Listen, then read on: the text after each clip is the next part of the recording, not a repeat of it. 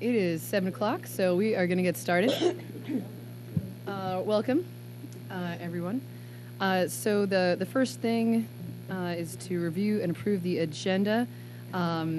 Just a note that the original plan for the tax increment financing application vote and resolution, we may talk about that, but it's really going to be setting a date for a future vote. So the bulk of that conversation will probably be later.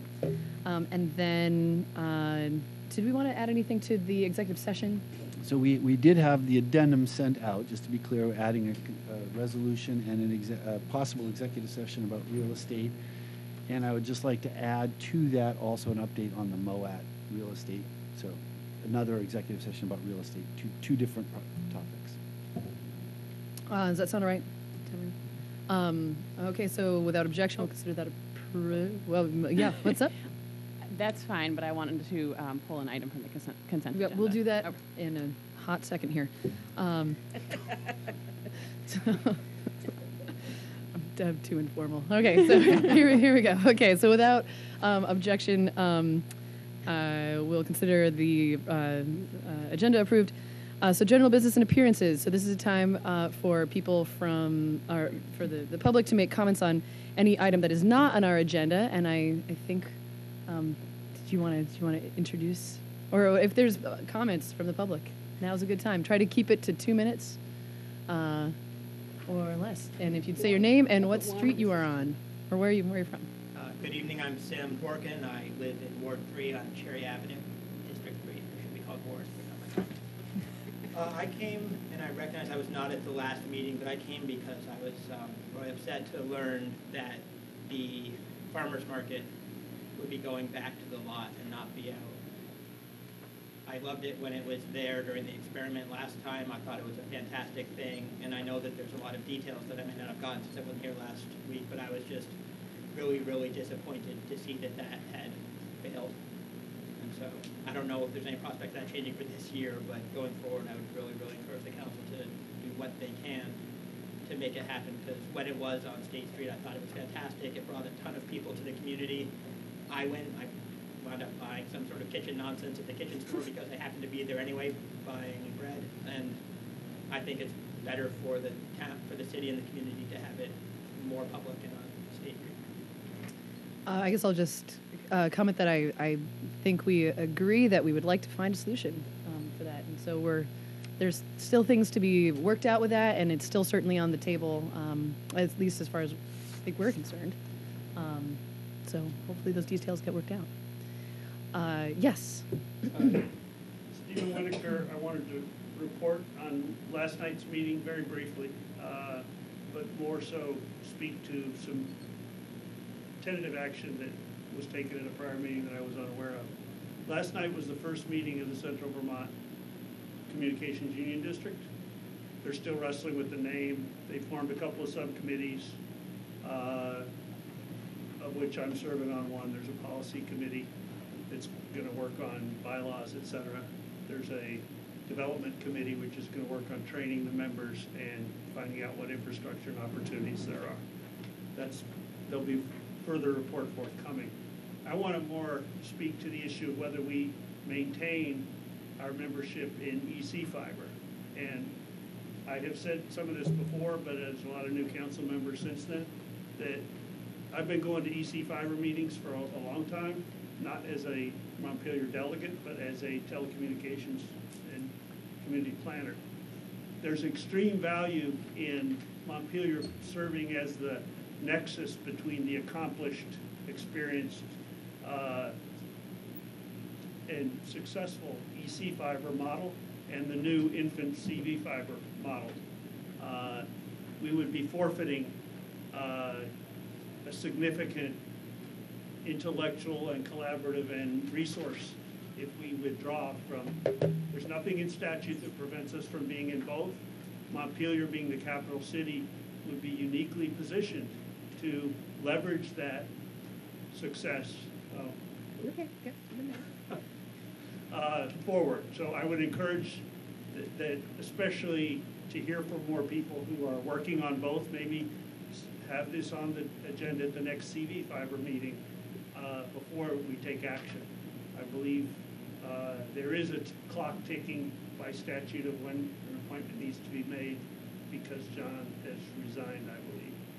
But I would encourage you to appoint someone even provisionally and fully consider whether it's to the city's benefit and both districts' benefit to maintain a position in both. Thank you. Thank you. One possibility is that if any counselor thinks we ought to put that on an agenda for an appointment, I'm going to leave that to you all to make that suggestion. Sound all right? Okay, so Sorry. Yes. Do we know the deadline by which we would need to make an appointment? I'd have to find that out. I think it may have passed, but we could talk to them.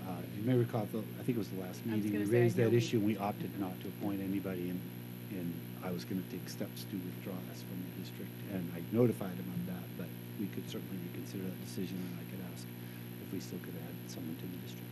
So I can find that out first. And I did get an email from somebody who was interested in applying as well, just so you know. okay. Anyone else?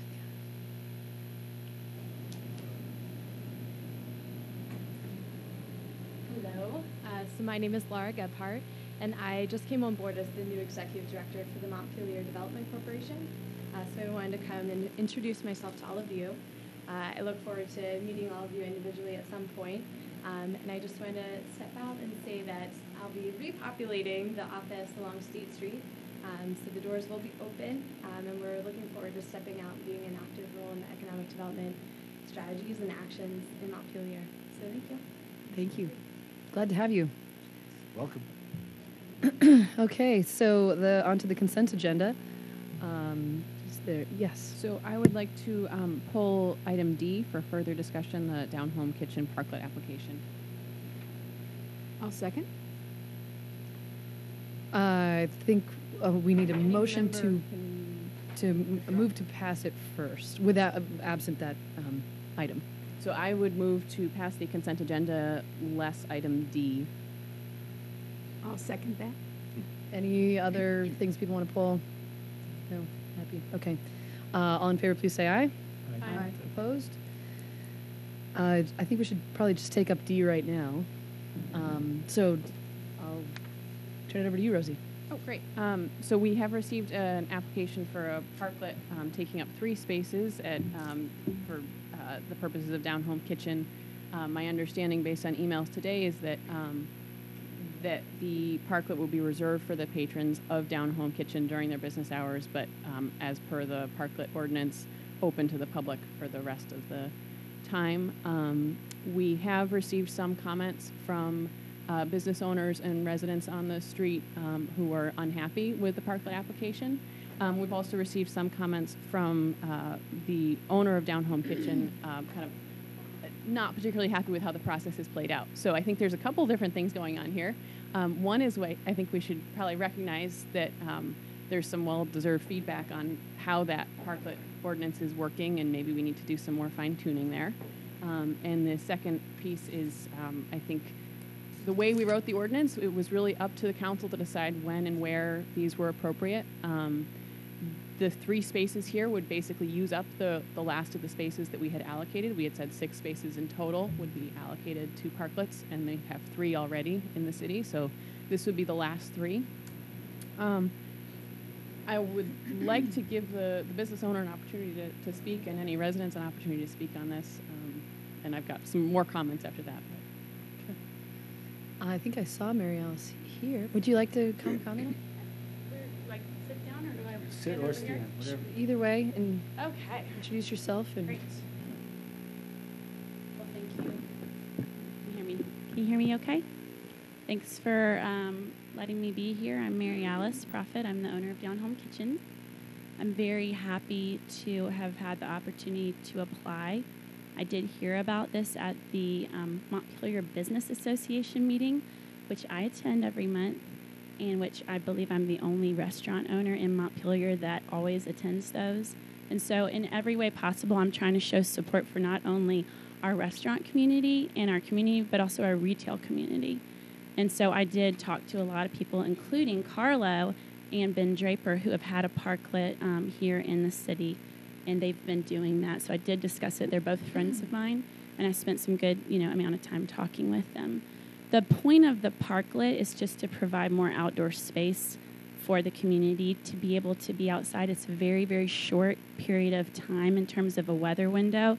Living in Vermont, we have major problems with opiates, we have major problems with depression, and having a vibrant, young, smallest capital in America with lots of outdoor spaces where people can sit cafe style and enjoy a beer with their friends and enjoy a glass of wine, and in our case, enjoy a maple creamy, because we're going to be putting in a creamy machine, and a lot of the kids in Montpelier have been involved in this process, including my kids, and they love the creamies that are out there, but many of them are on the sidewalks while their parents are working all day. So they can't drive to Morse Farm or Bragg, and some of them don't live in the neighborhood with the current creamy machine. So that's going to be another draw and attraction to the parklet. In terms of design, we try to do something that's very simple, that's not going to detract from the historic nature of that corner and from Langdon Street, because there's beautiful buildings there, and we don't feel like we need to make any statement in terms of architecture. So this structure is just meant to, we're growing some sweet peas, which we feel like will complement the tomatoes that we've been growing in the planters in the past, in which everybody from Senator Leahy's wife on down to local school kids have come and enjoyed picking the tomatoes, eating the tomatoes, enjoying the tomatoes. So the idea is to do another edible garden. And, we're basically going to provide a space that's, that's open to the community. Right now, we're primarily a breakfast and brunch restaurant. And so, we really enjoy that business. But in order to be able to handle the minimum wage law that's going to be going into effect soon, and a lot of the other high costs of food from doing actual real from scratch food, we're not doing Cisco food out of boxes. We make all of our sausage from scratch. We make all of our biscuits by hand from scratch. We bread everything using organic and Vermont materials. That's a really expensive kind of food to be doing, and not every restaurant at Montpelier currently is working with such high quality ingredients. So it's very important for us that we have to move into more evening hours, because we can't afford to do that kind of high quality food and keep the price down so that it's affordable for people in Montpelier, okay? So we're not living in Vail, Colorado, or Martha's Vineyard. We're living in a small town with people on a fixed income. So we have to be able to grow and do more business hours. And we think that the seasonal parklet will be both fun for the community, and it'll provide just another attraction and a way for people to want to come and sit outside. The idea behind the 3 spots was around safety, and I went through this with Design Review Committee, and I did pass out, Jamie was nice enough to copy, so that it's a little bit clearer, but those 2 river birch trees are intended to go in concrete structures that are planters, and they're going to be outside of the actual parklet, and that's going to provide space basically if there were a car or a delivery truck to turn that corner, just the same way Ben Cheney's trees were right there on the corner. I don't know if you guys remember that. Just to have something visual there that says very clearly to that driver, slow down. And I also want to add that there's space between it and the parklet in order to provide just a little bit of a barrier in case something were moving, but it's very heavy concrete, so that's unlikely to move. In terms of other business owners on the street, I have tried time and time again, and I'm going to start crying, to work with the men who own restaurants on the street, consistently inviting them to our functions, consistently reaching out and trying to be neighborly to them, and they have consistently worked against me in every way possible. And I'm honestly sick of it. I'm sick of seeing their faces trying to come up against something when I've invited them in on the process, and I've asked for their input on things like our street party, in which it was a neighborhood block activity. And, I'm fine to close down Home Kitchen and move on with my life, but what I don't like is to see a perfectly good idea that would be great for our neighborhood kids, old people, derailed by people who aren't even willing to step 50 feet over in a parking lot and ever do me the courtesy of speaking to me. And that's been my experience for 3 years with the people that are in this room right now that have a problem with this parklet. And coming from the South, I'm not used to gentlemen behaving in such a way. And I'm going to be very honest with you about that. So that's my take on the feedback that I've gotten from a certain group of people on the block. And I will say we've constantly been vandalized, constantly have people that are overserved been throwing up, vomiting, urinating, and defecating on the side of my building. And do you know who picks that up in the morning at 5 a.m.? Chucho, Mark, Maggie, Jacqueline, and myself. We're the ones cleaning that up every morning. So to come and have a big problem with the parklet after we're having to deal with this is, in my mind, way over the top. I'm going to stop there. I can answer any specific questions because Eleanor Bacon's daughter, Tolia Stoneroff, the architect, took this project pro bono and did all the architectural design, stepped away from Norwich University, where she works, and designed this because she and Otto felt, as parents of Union Elementary School kids, that it would be so beneficial to the kids at Union Elementary School. So I'm happy to answer any questions that you guys might have. Do you want to go ahead? I guess so for the counselors who weren't here for our parklet ordinance discussion, I voted against the original ordinance, not because I'm against parklets, but specifically because I am concerned about the idea of taking this public space and making it private and only usable by patrons of a certain business. So I would be very supportive of this if it was just a general public parklet where people could get stuff from your takeout window and go sit, but folks from other restaurants or people just hanging out downtown could go sit as well. I'm a little bit concerned, especially given the feedback, not from other restaurants, but from some other businesses, that they're concerned about parking, and I'm concerned about parking given that, specifically with this summer, and I am concerned about the size, the 3 spaces.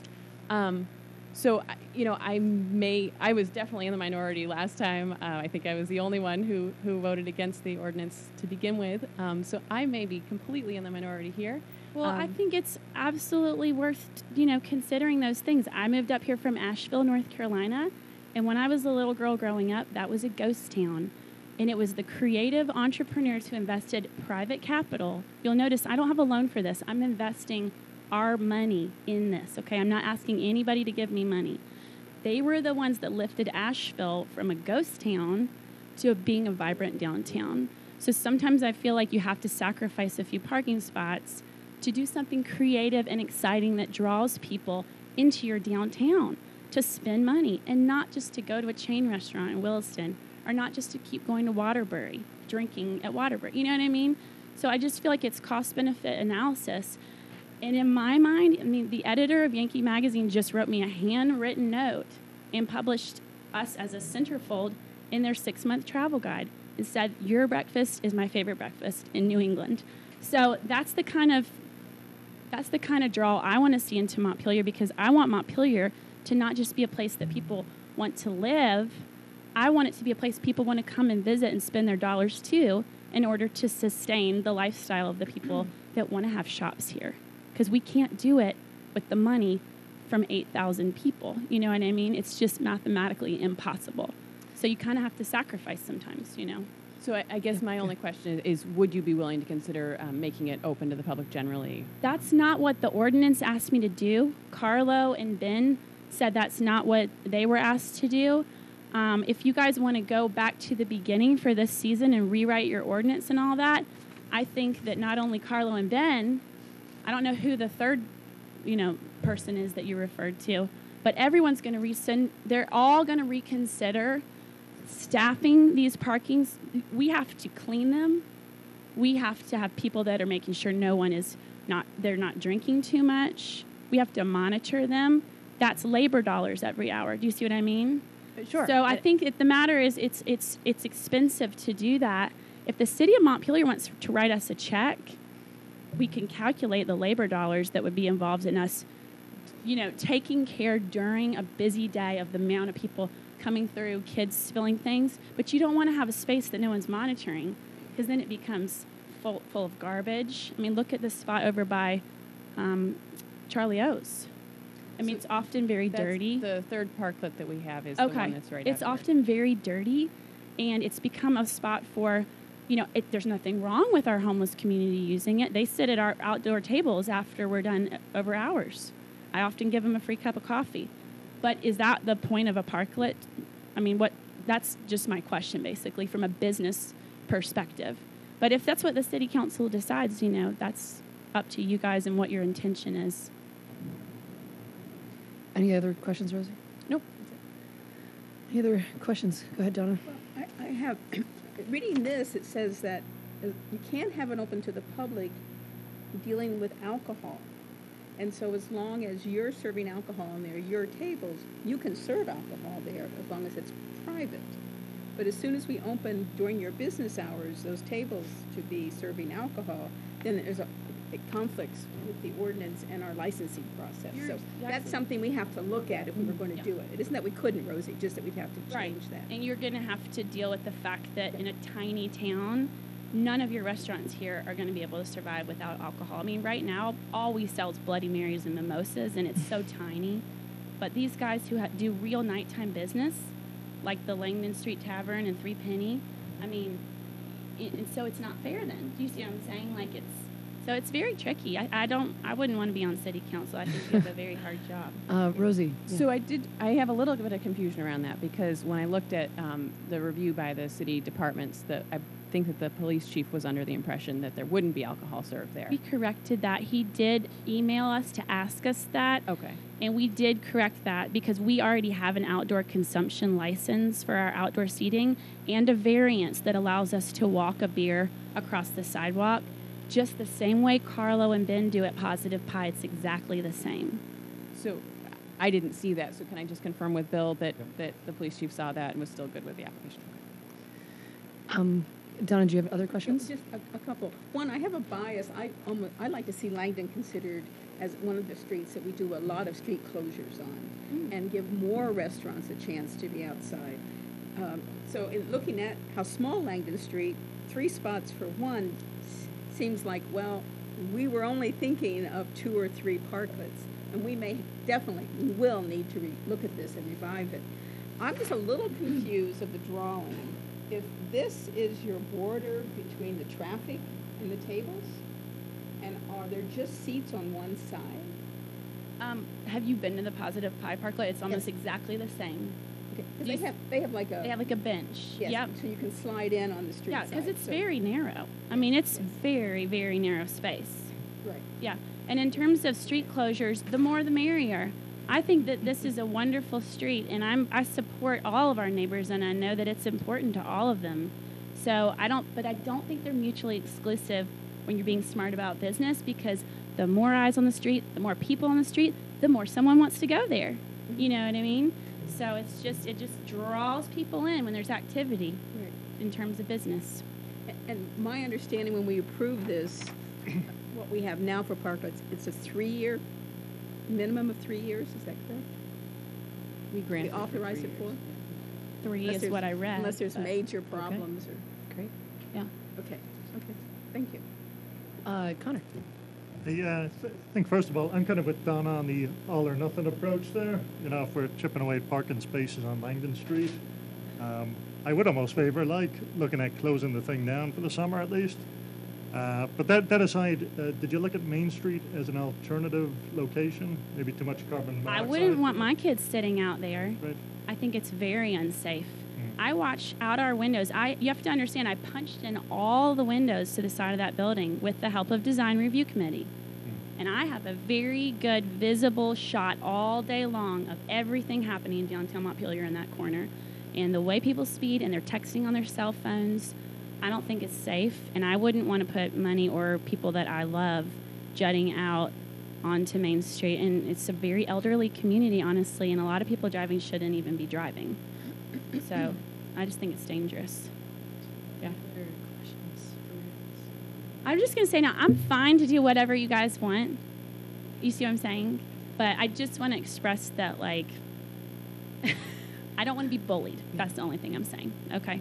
Well, and I'm really excited to support this. So if there's other folks from the community who'd like to comment, please. So there's a couple of you here. So you would say your name and. My name is Yvonne Bob. I own Global Gifts on Langdon Street. A number of the merchants on Langdon Langdon Street have concerns about there being a parklet taking up 3 spaces.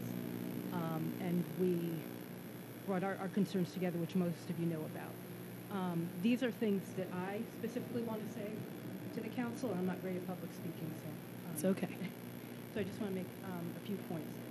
One is that I believe previously the parklet proposal required the business to inform neighbors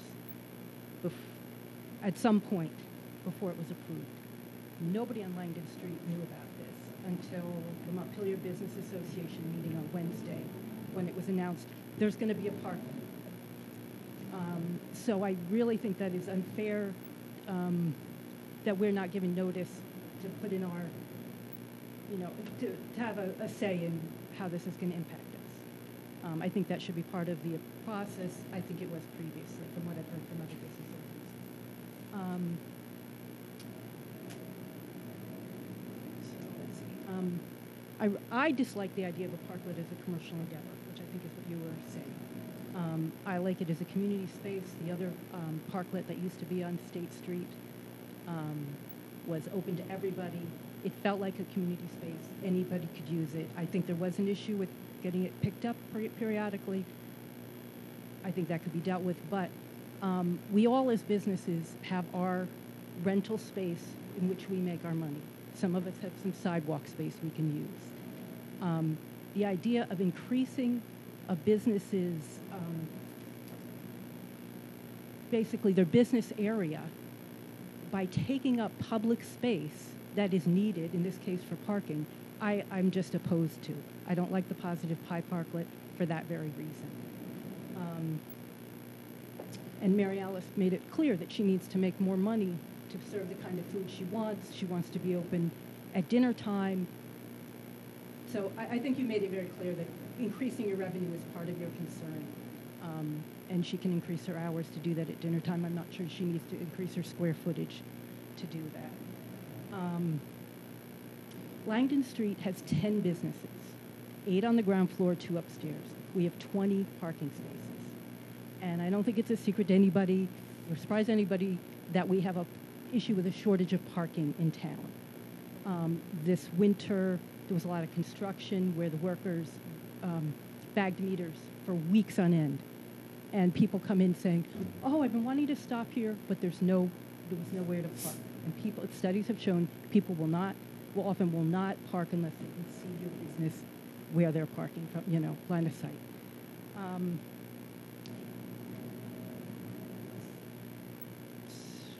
And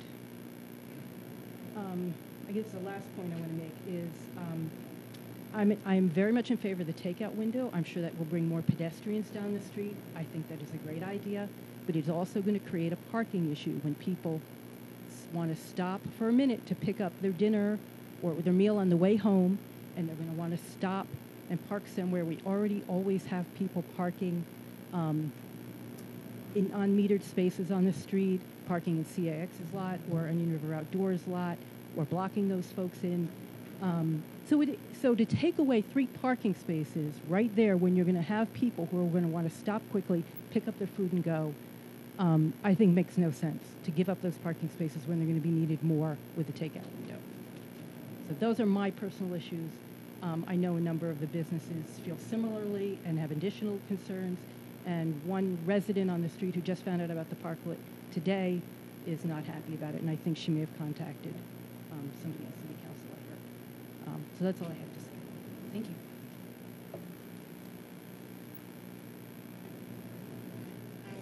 I didn't expect I would be speaking. And frankly, my name is Susan Banfield Abdo. And I don't frequent Mary Alice's restaurant that often.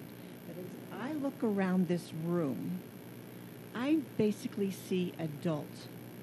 And I am so in favor as a community member of Mary Alice's proposal because she is a gem in our community. So I have a younger son who is 40. He has kids. The kids had a great time walking to Mary Alice's restaurant. I didn't go because I had a slight injury, but you know, it was just so wonderful. And we're trying to promote a walking community. And to squelch this is really sad. You know, when my son, who grew up in this community, was able to go and play pool when he was a young kid, there was a pool building near the police station. It was great because the police could monitor the pool place, and, you know, and it was a freedom. And we have a whole group of high school kids that would love to come and get a creamy in this town and be able to sit and be with their friends. We don't think of our kids. So really, I just hope Montpelier doesn't become so stuffy that we don't think of our kids, okay? That's all I want to say. You know, here we're trying to bring young families into our community, but, oh, we're not going to do a parklet. You know, that is ridiculous, you know? So that's all I have to say. Thank you. Anyone else? Oh, we've got lots of people. I'd like to speak on this because Stephen Whitaker again. I have had the opportunity to have to navigate that street when a semi coming around got stuck in that very corner and could not back out into Main Street. In 30, 40 minutes, I had to run to every business and try to find somebody who owned one of the cars to get that car moved, to get that semi to be able to move forward. I like and support kids. I like and support creamies. I think a more appropriate place for expansion of Down Home's beautiful food menu would be in the back lot, similar, adjacent to where the Onion River Parklet was. There's the private side lot at the rear door of Down Home. But the sidewalk on that side of Langdon is not the same sidewalk. It's half the width of the sidewalk in front of Positive Pi. So there's a basically you'd be privatizing the sidewalk because nobody's going to want to run the gauntlet between the servers and the tables on that side of Langdon. So you're going to force everybody from the crosswalk side over to the bank side in order to go up Langdon.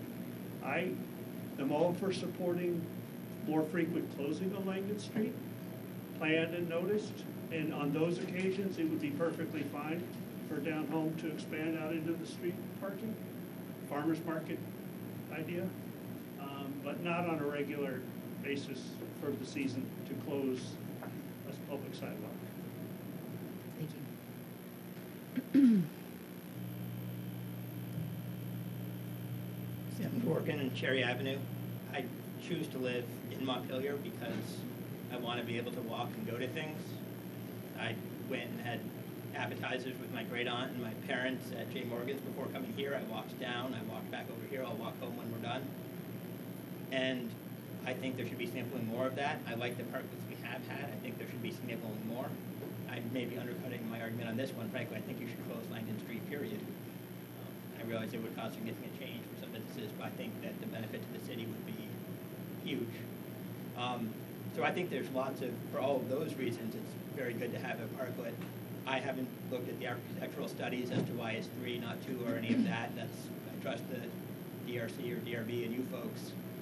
But, so I think that for all of those reasons, it would be great to have the parklet. I also am concerned from what I hear from some of the council, it sounds like the potential or the desire to treat this application differently from the existing parklets. And I don't know exactly why, which is why I won't have a stronger comment, but that feeling is one that is worrisome to me, that's the sense I get from the council, that this will be treated that other parklets, and I don't like the way that feels. Anyone else? Go ahead, Peter. And then I'd love to move on. Peter Kelman. I just want to make a general comment, not specific to this particular parklet, because I think other people have pointed out that it should be treated the same way the other parklets were treated.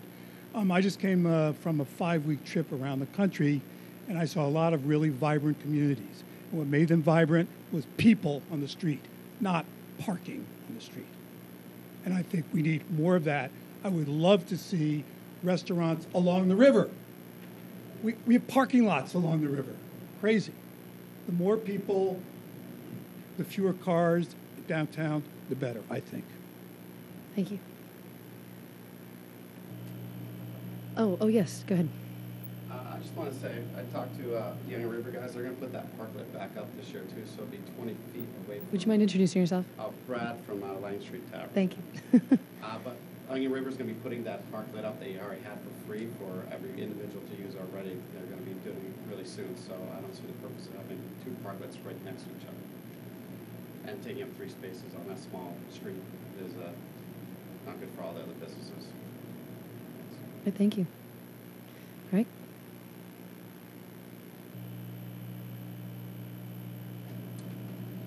Hello, my name is Scott, and I also work at Lang Street Tavern.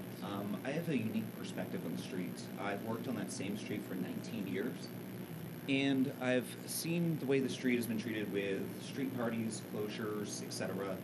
And I worry actually about the future of street closures with a parklet not only closing off one entire side of the sidewalk for foot traffic, but also being immediately before any event, and with any event happening, how that interaction might occur. I'm not sure if that's something that would be an immediate, no for the parklet, but it seems to be the kind of thought that it might need to be put into this without a simple, yes, let's clear it, no, let's not, maybe we floor this for a little bit, think about all that's been said here today, and come back, and maybe at a further point in the future when we've all looked at every issue, not just theirs, ours, and everyone in between, but just the idea that there are a lot of nuances to this, and when all is considered, maybe a lot more thought needs to be put into it before a vote's actually cast. All right, thank you. All right, what's your desire, team? Jack. I'm unclear of what you're asking. Well, would you like to make a motion? Would anybody like to make a motion? I would move that we adopt Down Home Kitchen's parklet application as drafted.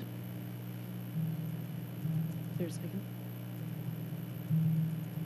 Yeah, I'll second it so we can have some discussion. Okay, further discussion. I'm concerned about this. I've been reviewing the ordinance, and it's hard for me to understand, based on what the ordinance says, how we're supposed to make a decision. It doesn't seem to me to give any standard for saying yes or saying no, and that's kind of troubling to me. And I wasn't here when the ordinance was passed. I wonder if there's anyone who might have some thoughts about that. So I think I can say, I mean, when we when we allowed this to happen, I mean, one of the thoughts for keeping it with the council was that, I mean, this was experimental. We wanted to see if it worked. And I think the feedback from our pilot time with this was that it was very successful. Most people really did like the parklets. I mean, I think it's conceivable that we could rewrite the ordinance so that the power for approving or not approving them stays with the DRC or the DRB. But for now, that's with us.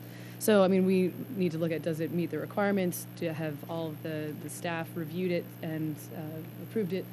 You know, is it safe? Is it going to work with other events, etc.?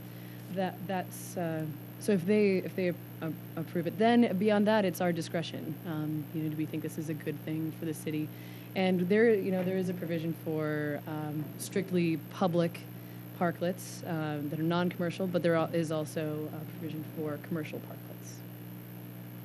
Yes, Rosie. And when we had that discussion, I think that we did also discuss whether or not to limit it to, two in a row, as the Positive Pie one is. And the discussion was sort of that we wanted to leave it up to the council to decide if that was, if more in a row was appropriate in that particular spot or not.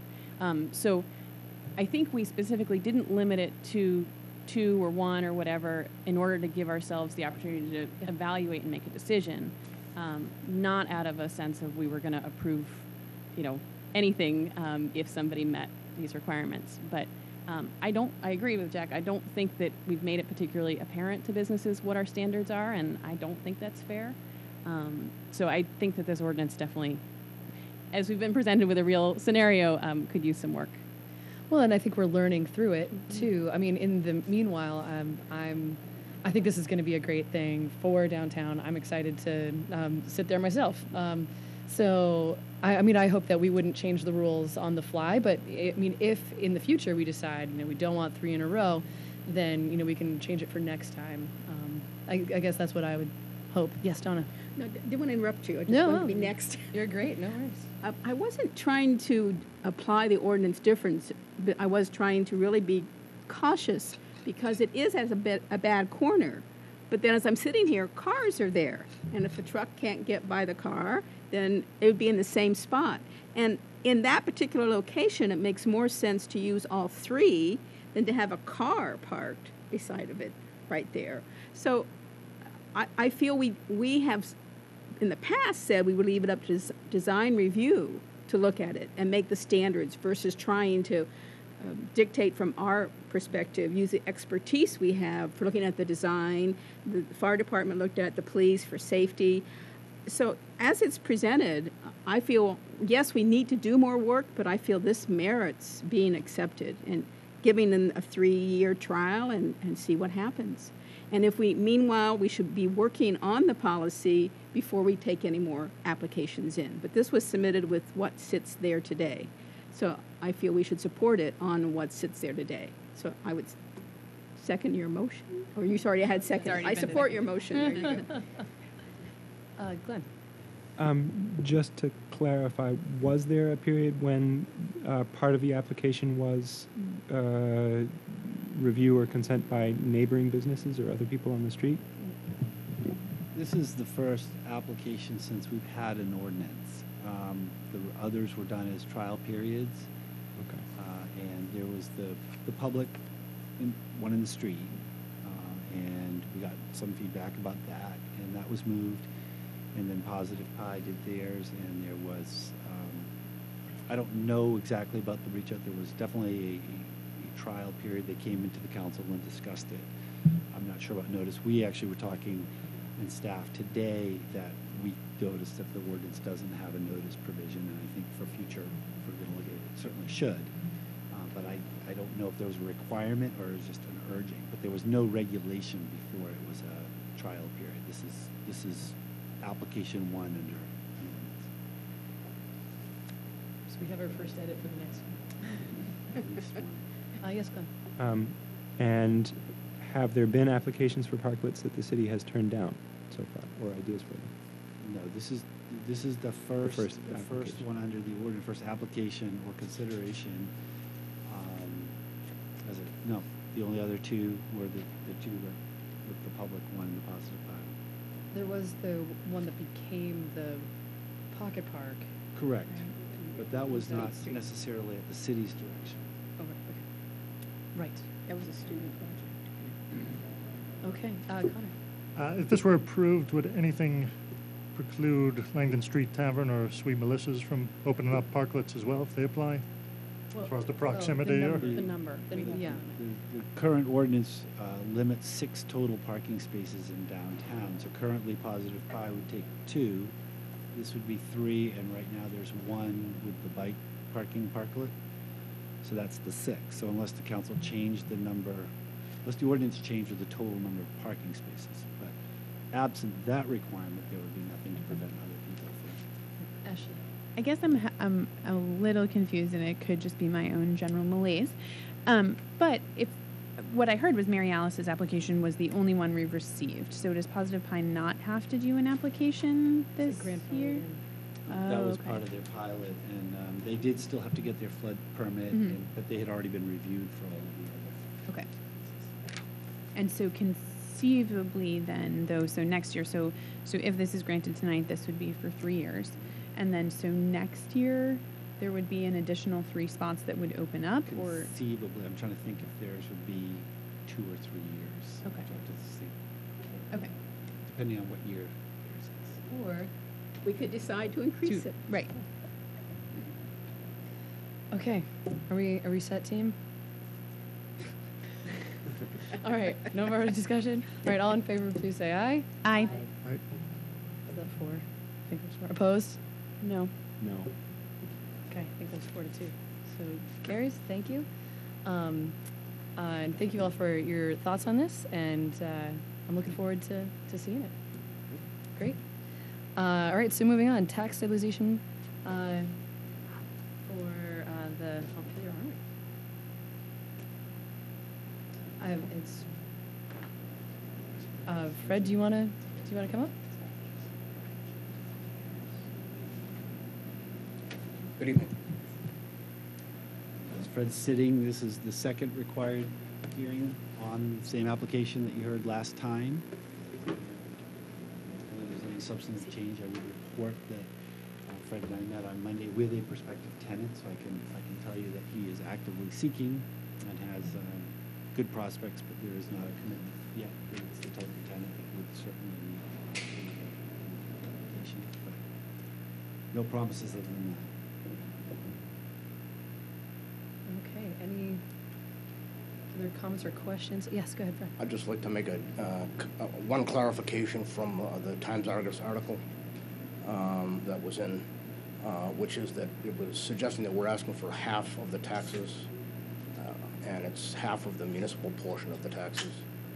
And also the address is One Home Farm Way. I think our office address was used.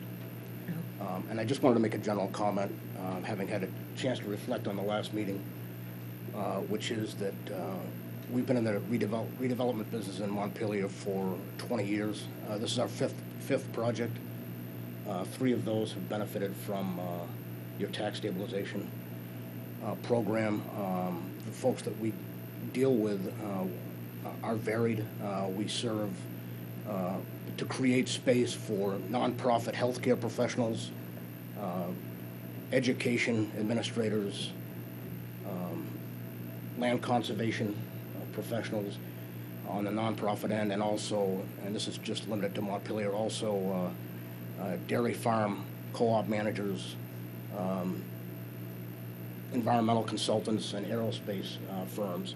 And we take notice when the city has these incentives, and when we choose to make investments either on speculation or in hopes of securing a tenant soon thereafter. We're pleased to hear that the personal property has also been added to that, to the tax stabilization incentives.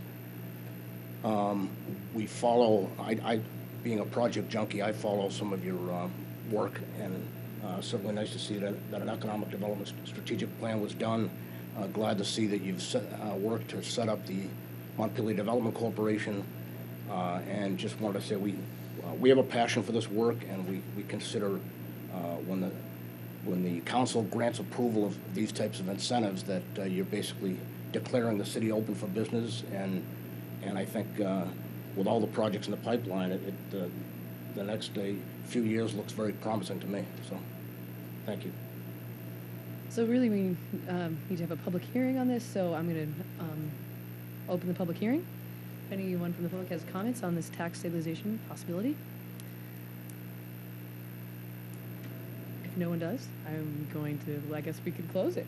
And so it doesn't say anything in here about voting to approve it, but I assume that we would need to. Yes, you do. Okay. I believe under the recommendation at the end, it was to, or maybe under the cover sheet, it says the recommendation is to approve it with the conditions as per the memo, which would be, at this point, it would be the level 3 approval, and with the deferral, provide them the option to come back if they meet the job, to demonstrate that they meet the job criteria, and the option to apply for, which is we've done with at least one other project of theirs. So I'm going to close the public hearing if no one has anything they want to say. Comments from the council. So Donna first, and Ashley. I was just going to make the motion, okay, and we can discuss it. Yep. But to approve the Montpelier, it's called Auditorium LLC tax stabilization application with conditions as per the city manager's memo would be a level 3. With an option. With an option. 1-year option to come with back. With a 1-year option. Is there a second?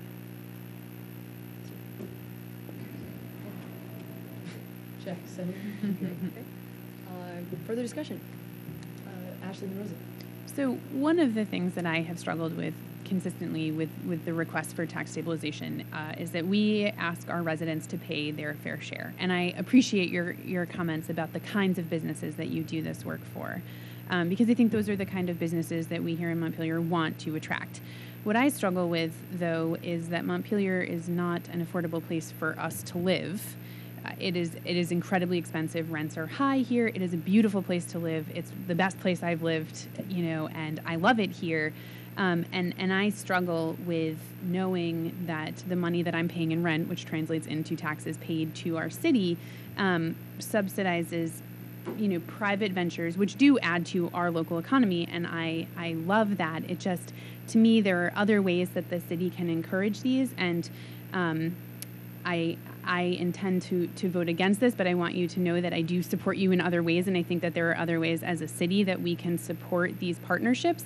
To me, tax stabilization and tax benefits like that are not the smartest, best way to encourage that kind of development, but I appreciate all of the work that you have done on behalf of the city over the years, and I realize that probably sounds a little hollow knowing that I don't support this, but I understand how much work goes into these projects and how much it takes out of you and your family's business to do this, but I want to be cognizant of the fact that we are, in essence, having taxpayers sort of cover that in a way, or at least we have to continue paying our share, and some businesses don't.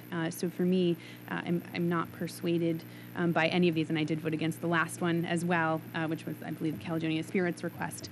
But I do think that there are other ways that I would be more than willing as a city to support your development ventures because I think they're important, but this is not the way for me. If I could just respond, what we find is that while the capital city is attractive on many fronts, utilities, schools, et cetera, restaurants, that for the businesses that we serve, that they're operating in a county, kind of a county setting.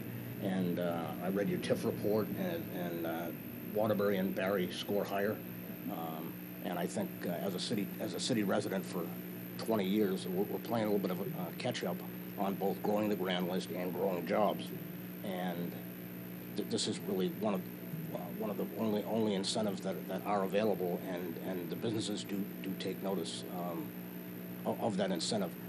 Payroll dwarfs lease payments, and which by bringing in jobs, it's probably not going to necessarily solve housing because it's creating additional housing demand. But I don't know whether it's the chicken or the egg, but you have some people who relocate here and then look for work, and then you have other people that come to a certain business that's just located here and then find housing. But it's all interrelated, and I won't pretend to tell you which comes first. But commercial housing projects are eligible. Yes. Right. Nope, I know. And I do appreciate that. And I think that these are the kinds of complex questions about how we move forward as a city that I am most interested in. And for me, there are other incentives that the city could create. I appreciate that it is. I work in Barrie myself, so I understand, sort of what the Barrie market looks like versus what it looks like here. And it is a challenge, and it's hard to sort of bridge the two very different communities who are quite the same, in fact. Yep. But I do, and I appreciate your comments, and it's certainly something that I think as a council and as a city we need to start addressing more proactively. If I can add, I've spoken to other business owners and downtown merchants, and they certainly, as much as they like to see more people living downtown, they also like to see purchasing power. So if you're bringing in on an annual basis another couple of hundred, 25, 50, couple of hundred jobs, that has an impact on the downtown, and it's a very positive one. So I am going to support this, and a really important key for me in supporting this is your commitment that you would not be poaching jobs from downtown Montpelier, that you would be looking to bring in a business from outside of Montpelier, and so you gave that commitment at the last meeting, and so I'm therefore willing to support this with our conditions. Other comments? Okay. All right, so we have motion, I think, right? And it's been seconded. Any further discussion? All in favor, please say aye. Aye. Aye. Opposed? Nay. So motion carries. Great, thank you. Did the motion carry? The motion did carry. Yeah, motion did carry. Had to stick around for that. Thank you all very much for your time. A couple close ones. Thank you. Tonight. Okay. Thank you. All right. So the tax increment financing application was what we would be going into more now, but that particular vote needs to be warned in an especially long time, and so we just need to pick or set the dates. You want to explain that? So we are, right, we had to, in doing the due diligence on this, we required the final hearing and vote needed a 15-day properly warned period. So we actually did warn it on Monday, so it will be warned in time for the 23rd, our next meeting. And we'll have to require a second informational hearing, but the first one counts, it just doesn't, we have to have the second one with proper notice. The warning has included the link to the video from the last meeting, and we'll be taking public comment during the whole 30-day period in between the last meeting and this meeting. So it won't be as long. The presentation won't be as long, but there'll be a brief public informational meeting at the next meeting, and then we'll conduct a vote on whether to go ahead with the TIF application. And so we don't even need to vote on this. It's already been warned. It's already been warned for that. So, okay. I guess it's just a Somebody footnote doesn't then. want to do it. Rosie. Can I just ask, I've seen a couple letters from the business organization supporting it, but we haven't received any other public comment other than that, or you're collating all that comment? I don't think we've received anything other than those from the Okay. business. Okay. So I guess we're going to move on then. All right. So the Water Resource Recovery Facility presentation is where we are at now. And this is the meatiest part of our evening.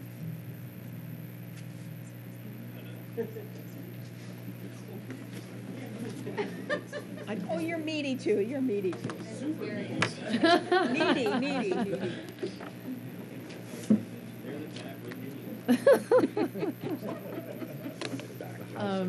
Yeah, sure. Are you? Do you have a presentation? Yeah, we do have a PowerPoint. Okay, I'm going to move then. I'll start with the introductions before we get to the PowerPoint. I'm Kurt Modica, city engineer. We've been working on an upgrade at the plant for some time now. Could you move the speaker Yep, over? sure. I'm really going to nag you when I can't hear Yep, you. that's okay. It's important what you're saying. To my right is Chris Cox. He's our chief operator. He's been with the city for about 6 years. He's been our chief operator for the last 2. Done a lot of great things at the plant, a lot of energy improvement projects. We'll talk a little bit about tonight. And this is Wayne Elliott. He's the city's consultant engineer. When we started looking at the upgrade the summer of 2016, we went through a process, a funding, state funding process, and it's called the State Revolving Loan Fund, and went through a consultant selection process. Aldrin Elliott was our selected consultant. About halfway through preliminary engineering of that upgrade, we were presented with an organics energy project with ESG, they've got some members here in the back if we end up having some questions at the end of the presentation. So we sort of put the preliminary engineering report on hold, but we thought it was important to retain a consultant engineer for the city as we move through the organics energy project. So we've been bouncing off ideas off Wayne, having him review things for us as we work through this process, and it's been a really great asset for us. So, with that, I'll just jump into the presentation here. This thing going.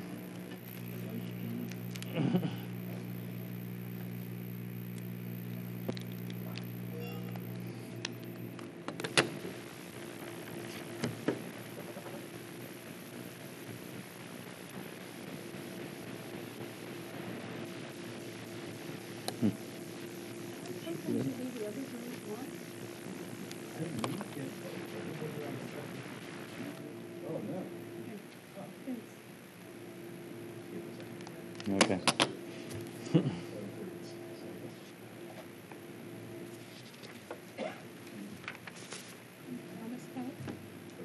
Promise is ours.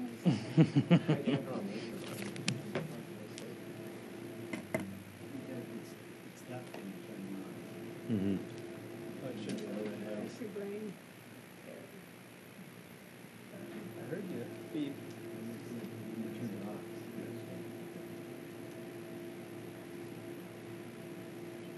Oh, sure, we set everything up and try it, Bill. Still fails us. Good boy. Fired up with everything else I can remember.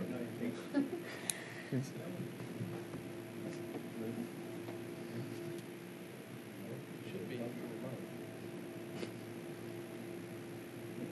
Falling asleep down here. Oh. Okay, so that's off. Now we're off.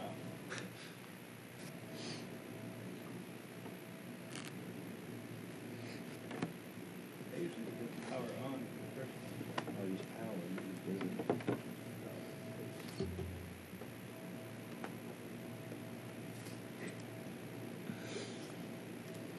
Oh, there we go. Two lights now. There's 2 lights. The old There it guys. is. Yeah, it's up there. I've got mine on my iPad. Thank you, City Manager. That'd be good for something.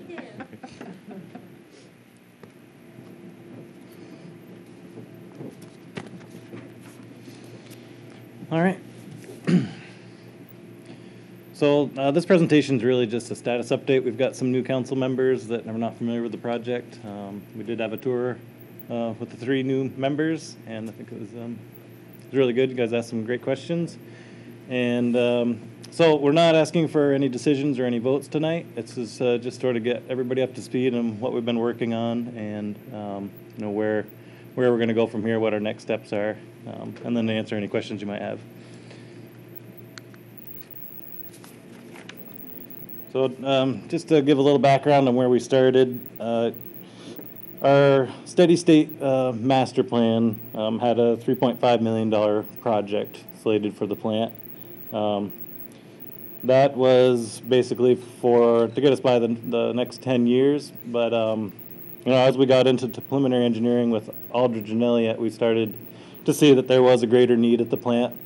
There was some additional equipment that needed to be replaced that would not be covered by that $3.5 million budgeted amount. So after doing some initial analysis, we came up that we need at least $7.1 million. And this is a little more than than I think we presented to the council about 8 months ago, because we did escalate construction costs. Every time you come, it goes up. Yeah, well, the longer you wait, the more things cost, right? So right now it's looking at 7.1 million, and then another 4.9 million somewhere around year 10 or 11. So that's just sort of keeping what we have going. That's our baseline project. Our staff has done a lot of in-house projects. We've done a lot of work with Efficiency Vermont, improving efficiencies, reducing operating costs at the plant, and even as much as some fairly large pump replacements, which we saw during the tour. So we have a lot of capabilities in-house, but the need right now is it's more than we can accomplish without some outside contracting. So just to sort of further compliment Chris and his team at the plant, there's been some awards given. There's been the award from Efficiency Vermont for energy management, and the governor's award for environmental excellence. So just a couple of things that our plant has been recognized for, and from that recognition, an article was written about the work that they've done at the plant in a trade magazine called Treatment Plant Operator, TPO. ESG, who is Energy Systems Group, who is our design build consultant right now, they saw that, reached out to the city through MEAC and MEAC facilitated the meeting with DPW, and that's sort of how the whole organics to energy concept started out. So just a brief explanation on energy performance contracts. It's a way to set up a fixed price with financial guarantees rather than the route that we traditionally go at as an engineer doing the design work, bidding that work out for a contractor. There is some risk in change orders or change in scope of that. So it's just a different way to go about it, and that's what we're working on now with ESG. So through the opportunity of an organics energy contract, there's a potential for an additional 22,000 gallons of liquid organic waste and the associated revenue that you can receive from that waste. There are receiving station improvements. If people have been down to the plant during the day, there's quite a backup of trucks. There's a lot of demand for a facility to treat septic and leachate, and by having 2 receiving stations, we'll be able to double our capacity for getting those trucks out of there. And then the other opportunity is the guarantees. So by working with a design build energy services contract, you have some financial guarantees built into the contract so that the city doesn't absorb all the risk associated with the improvements and the associated revenue. So just to summarize the options we're looking at here, the base case is that 7.1 million with another 4.9 at year 10 or 11. There's a sort of a middle option, which is we're calling it AIOE, so it's aging infrastructure and organics to energy mix. So that does have the receiving station improvements, and it has some digester improvements, just not the optimal mixing and heating, as opposed to the full energy neutral project, which is really setting the facility up to use the methane, the excess methane, really for power or some other identified beneficial use. There is use of the methane under both of those AIOE projects, primarily for heating the buildings in the wintertime, but you're really maximizing gas production under the energy neutral project. So this is just a picture of what areas would be worked on under the different scenarios. The yellow is the AI work. That's really what we're looking at initially, and the blue is what would be incorporated into improvements under the organics energy project. So, and then the back here is where the CHP would go if that's selected, which we're calling a phase 2 project right now. We can talk about it a little bit more at the end. So I'll just look at some of the financials. This is really high-level financial outlooks. We're still fine-tuning this a little bit, but in general, you can see the difference of the impact of the different projects, so the scale of the impacts. The base case, so roughly a $300,000 budget impact annually on debt service, and then about 90 or 92,000 for the 2 organic to energy projects, which we're calling a phase 1.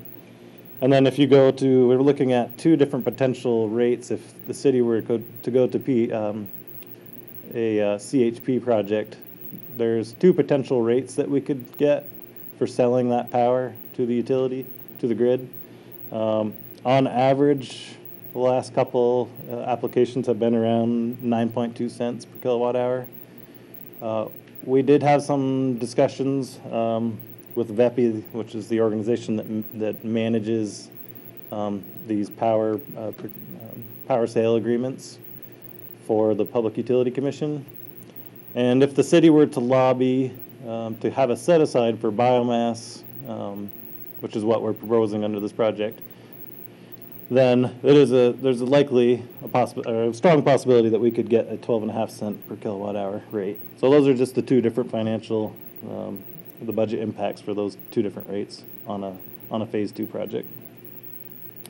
And then underneath that, you can see the impacts to carbon dioxide production. So every project will reduce our emissions. Some of that has to do with trucking the solids because we're going to be reducing the amount of solids with these upgrades. Some of it has to do with heating the plant and reducing oil use. But in all cases, we will be reducing our footprint, carbon footprint. Before you move on, just can you separate for me columns 2 and 3? I'm not sure I understand. Sure. So they're both an organics to energy project. The difference is really what we would do for digester improvements. So that's the breaking down of the solids and the associated methane production from that. So the 16.1 million has a much more robust mixing system for the digesters. Storage. And also, and it also does include storage for the gas. So there's a different type of cover that's sort of like a balloon that would go on the biggest digester. Yes, you talked about that. Yep. So, yeah. One such a larger amount of reduction of CO2. I mean, that's huge compared to. From 37 to 115 is what you're looking at? Yeah. Mm-hmm. Yeah, a lot of that's the solids breakdown. By having the improved mixing and heating, you really break down that solids and you have a lot less trucking.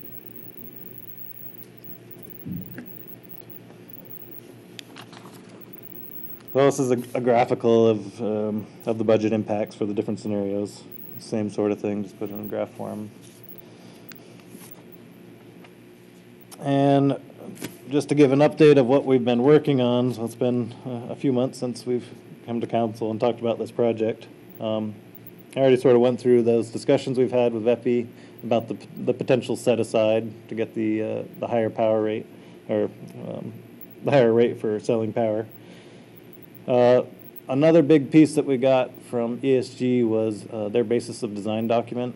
That really went into the technical details of what they would do for chemical addition, what the impacts, which are really zero, to what our effluent limits would be. So what we'd be discharging for phosphorus by taking in all these additional organic loadings.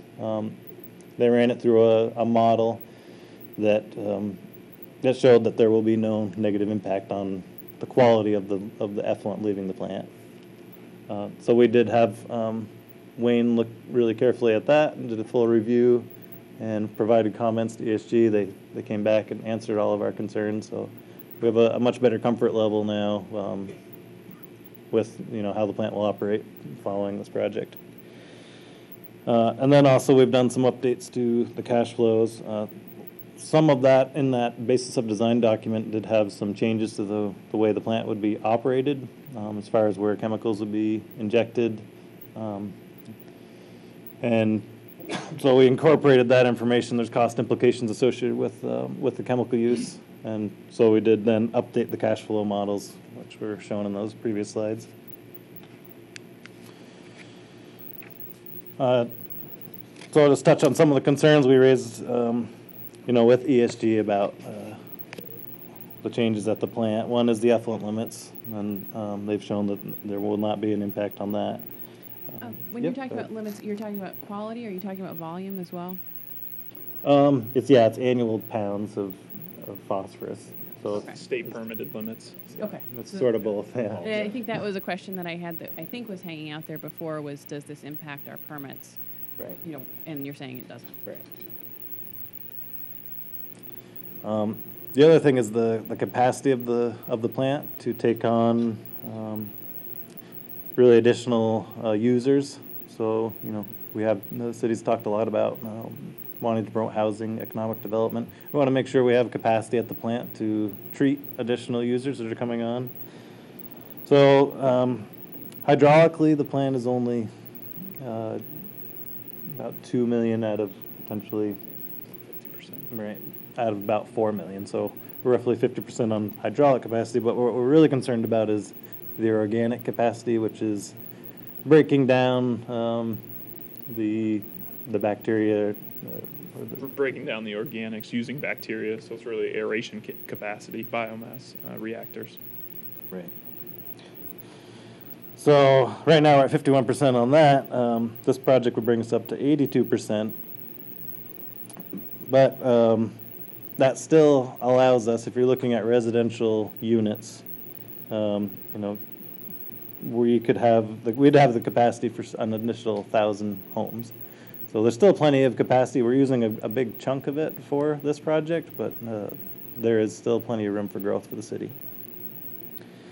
And then just to touch base on what we're thinking for a two-phase approach. There's a couple of things we want to do before we move into, this is Public Works, and the Energy Committee may want to speak to this. There's a few members here. They've been really involved with this project, really helpful, a great asset for us.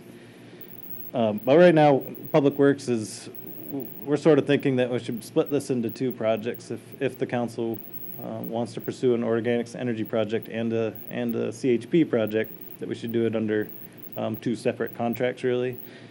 Well, the reasons for that is, one is we really want to have an opportunity to monitor how much methane we produce after we do an organics energy project. So we have a good feel on sizing the generator and just ensuring that we can get the right sort of waste stream to create the methane that we'd need to run a generator. There's a couple different types of waste. There's dairy, there's septage, which does not produce a lot of methane. Dairy would produce a lot. So we'd like to have some time to explore sort of what the market is. And really the other thing is to just make sure there's not an option that might be better than CHP. We did a high-level look at some different options early on in this project. We looked at connecting to district heat. We looked at developing a methane-fueled fleet for the city. None of those options were really economically viable, but they also didn't incorporate any potential grant opportunities. So we'd like to explore that a little bit more before we move into a CHP. And just one other sort of concern that we have is that our permit, our discharge permit from the state, is under appeal by CLF. It's going to take some time to work through that. Those things usually could go on a couple of years before they're resolved. But we need an upgrade, so we don't want to wait and not do anything. It's time. But it's just a concern we want to make council aware of, that our permit is under appeal, and it's something that we're keeping an eye on. These kind of improvements have any impact on that appeal? Our discharge limits won't change from what we have now. So as far as what our quality of our water leaving, which is really what the appeal is about, that won't change. So the next steps.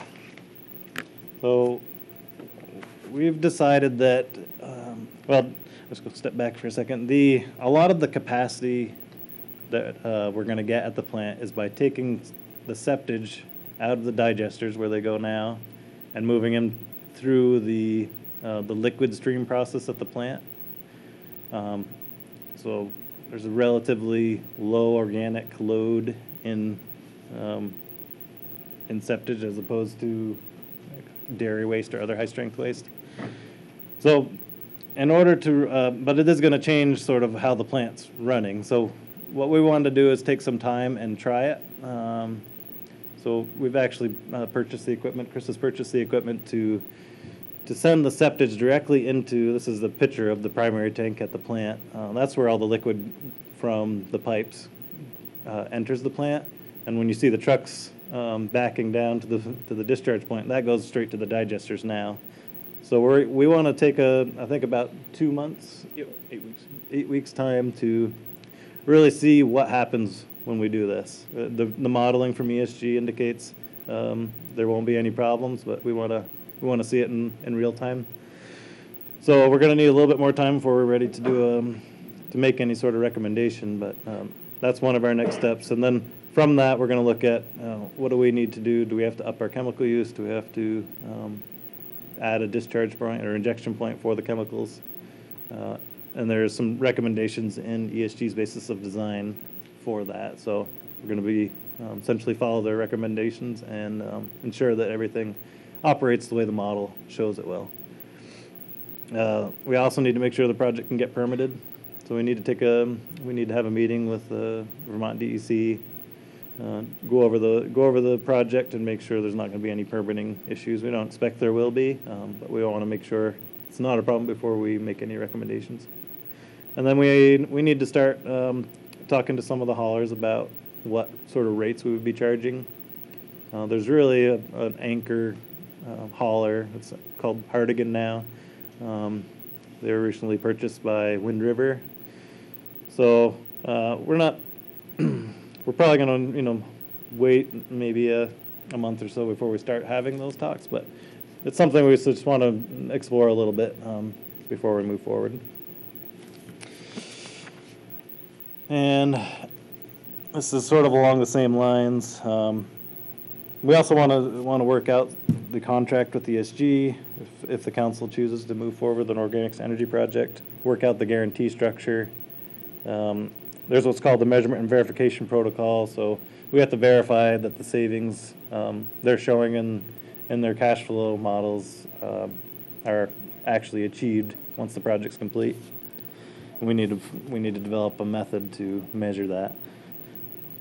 We have a little bit more work to do on those cash flow models with the finance department and ESG. But for timing, the latest we could have a council approval of the alternative is September 26th. We'd like to have it before then, but that's really the end date to make a November bond vote. And then that would lead into an October 24th public hearing. So it's just sort of the timeline, the sort of latest timeline we could fit within to have a bond vote in November, and then we'd be ready to go in the spring. We'd time that bond vote with the general election. So that's the overview, and I welcome any questions from folks.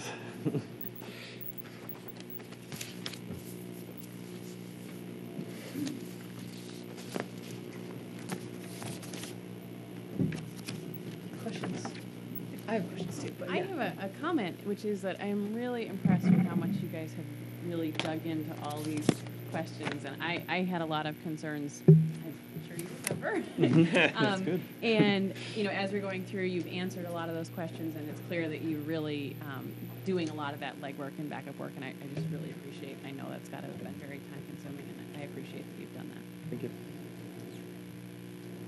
So in the material that you gave us before tonight, that's available online, sort of coming back to Glenn's question about, okay, what's the difference between column 2 and column 3? So as I understand it, there's the aging infrastructure and organics energy, that's column 2, and then what's called phase 1 is column 3.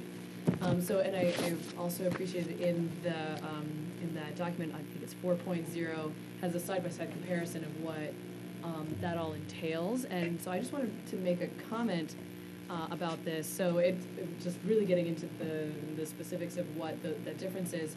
I mean, it looks to me like maybe I'm just bringing my own, like, what I understand to this, so please, help me if I'm wrong here, but it seems to me that you would probably need digester covers so that you could collect the gas and flare it properly. Are those two things linked? We have digester covers currently. It'd be a different style of cover. Okay, that's what I had Yep. thought you had digester covers. So, okay, Yep, great. so we have them. And then, I mean, as I was reading a little later, it says, the gas collection and flares are old, and so they need to be upgraded. They need to be more reliable. On the face of it, the gas collection and flare seems like a priority to me. I would want that to be up to code, reliable. But I'm curious for your thoughts on that, though. I'd have to look at the exact section. It's all up to code. Some of it is grandfathered in. The flare is one of the concerns. If we were to do any significant changes to the flare, we would have to move the flare, and we'd have to move it towards actually where like the where actually Kurt had pointed out in the bunker away from to get it away from the road and the digesters. But at the moment, we are in compliance because that flare was putting it was grandfathered in. Fair, We've no worries. only done modifications to it. As far as the gas collection system, some of that's mixing. We've lost some capability to do mixing, so I think that's where that's brought up in there. And that's to do with some of the pipes, but it's not like there's methane gas leaking in the buildings or any real safety hazard. So, if we were just going to go with the AI, and I guess energy side and not phase one, then we would be relying on the current infrastructure for gas collection and flaring. Correct. That's right. Okay. Yep. Okay. I mean, I'm sure we'll have more time to discuss this, but I Yep. just wanted to flag that as something I was interested in. Yep. Other thoughts? Yes. This is maybe kind of a step backward, but just because I'm new to it, I want to, if it's okay, I want to lay out in very stupid language what I understand this whole thing to be, and you can Probably check helping me. all of us. You can check me where I'm getting it wrong. Is that okay? Yes, please. So, what I understand is we basically need to fix the water resource recovery facility. That's the aging infrastructure. It's old, we need to fix it. That's expensive. To pay for it, we can build further infrastructure so that we can take in more waste from surrounding communities, charge them money, and that will pay for some amount of the fixing that we have to do anyways. Yeah, that's exactly correct. Beyond that, once we start collecting all that waste, we'll be producing a lot more methane. And once we have all that methane, then we have the opportunity, potentially, to use it to create heat and power or some other alternative. To do that, we would have to build even more infrastructure, but we would get a lot closer to our net zero goals. Yep. Yeah, we'll call that's the phase two portion of That's it. the phase where we two, build the up, CHP Yep, part. build up our digesters so that we can handle it, and then evaluate it and look to potentials like CHP, combined heat and power, producing electricity. That's what that really comes down to. Okay, and at the moment, what I'm hearing is that we might prefer to do it in 2 stages. We just do the aging infrastructure and start collecting waste, wait and see how much methane actually gets produced, and then move to, if we so choose, then move to hit the phase two and bring Utilizing our- methane. Right. And it was interesting to see the CO2 reduction, that second line. And all that is kind of an opportunity that's just come up in the course of this. That was not, you didn't go out to find ways to reduce CO2. It came Well, I think Chris and his team have been doing It's that always on for the mind. years. Yeah. That's why they got noticed.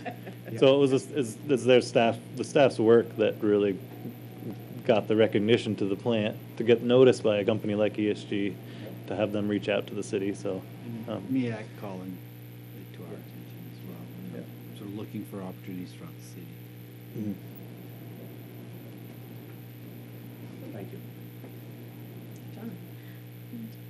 It seems to me in some of the initial presentations, they talked about other places also going from organic to energy. If we delay further, we've already delayed this decision, is that going to put us behind, quote, our competition? Should we go to phase two? Do you mean right away? Well, I mean, because we started this 2 years ago. I don't know, it seemed like a long time ago.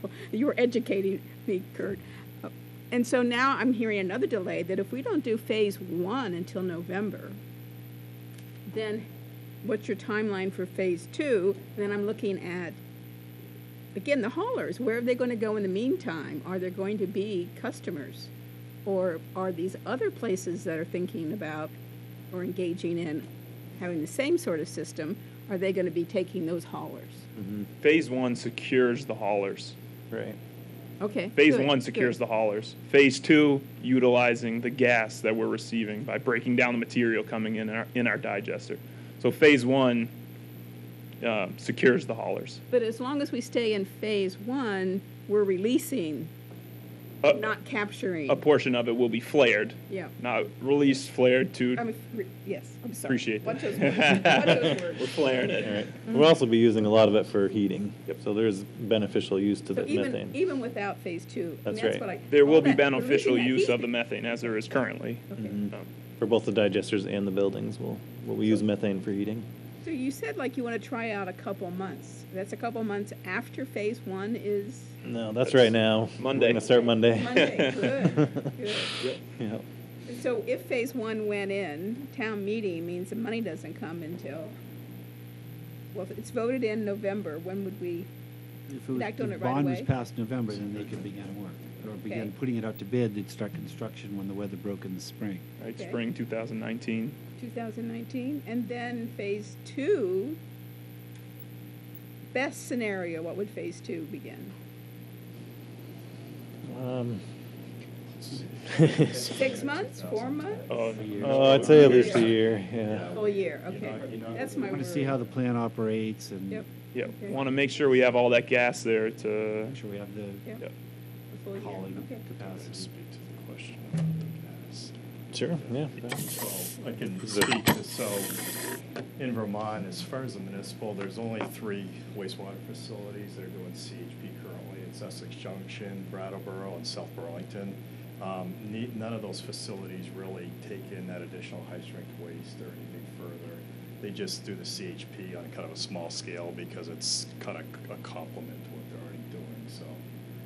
So they're not, Montpelier wouldn't necessarily be competing with those facilities to get that high-strength waste, if you waited to go into that second phase with the CHP addition. So like one of the potential customers was Ben and Jerry's, and phase 1 would include them. Okay, and take care of That's them. right, yeah. Thank you.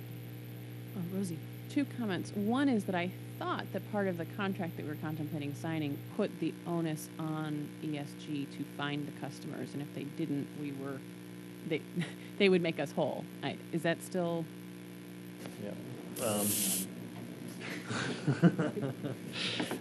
That hasn't changed, right? That's still. Well, everybody wants to talk. Yeah, you can have Larry speak to that. Sure. Motion you accept the new council members,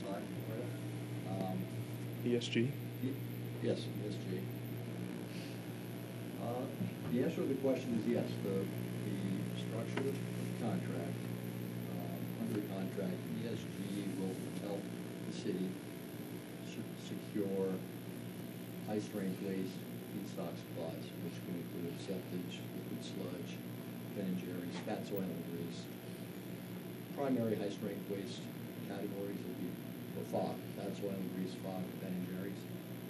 And there'll be a guarantee, well, 2 guarantees. There'll be a savings guarantee. So we talked about reduction in landfilling, reduction in water use, reduction in energy. The other side of that is revenue, which one would come from the receipt of additional high-strength waste. The second category would be revenue from the sale of power. Now, one of the questions was timing on CHP. I think one of the things that would happen, and it would be a city decision, is from a due diligence standpoint, you'd have to go through an RFP process that DEPU runs for utility commission. Usually around April of each year, they put out an RFP. So we would really look for this period now to start positioning and lobbying to try to get, I won't get into the weeds on it, we want to, but there's technology set-asides. They have had, I don't think they've had any biomethane requests for this renewable feed-in tariff. Mostly it's been solar and wind. They've got categories for farm, which has happened in the past.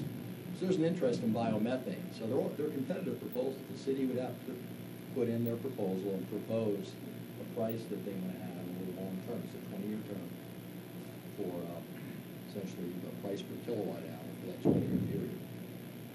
So the process would be over that year is to position, try to lobby, and get that set aside. And then it's still not a certainty.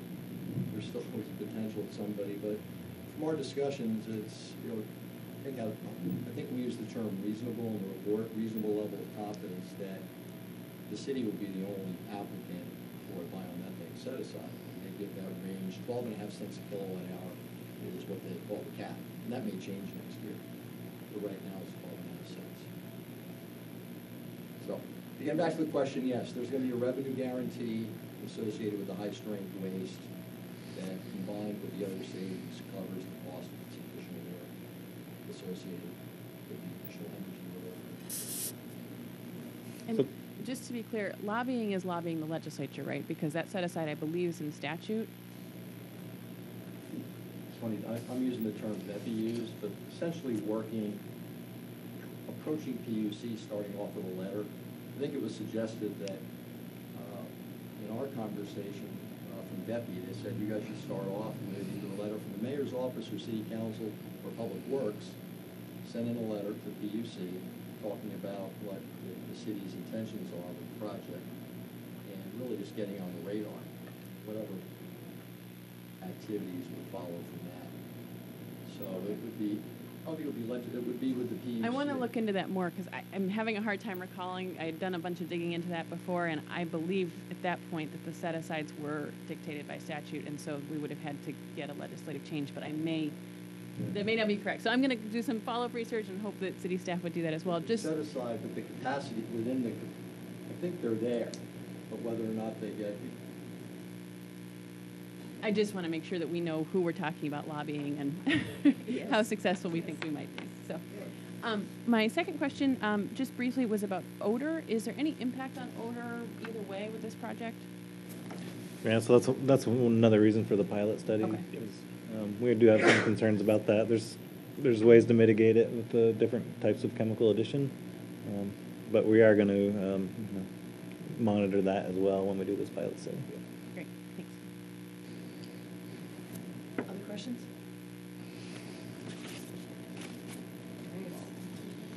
Oh, comments? Yes.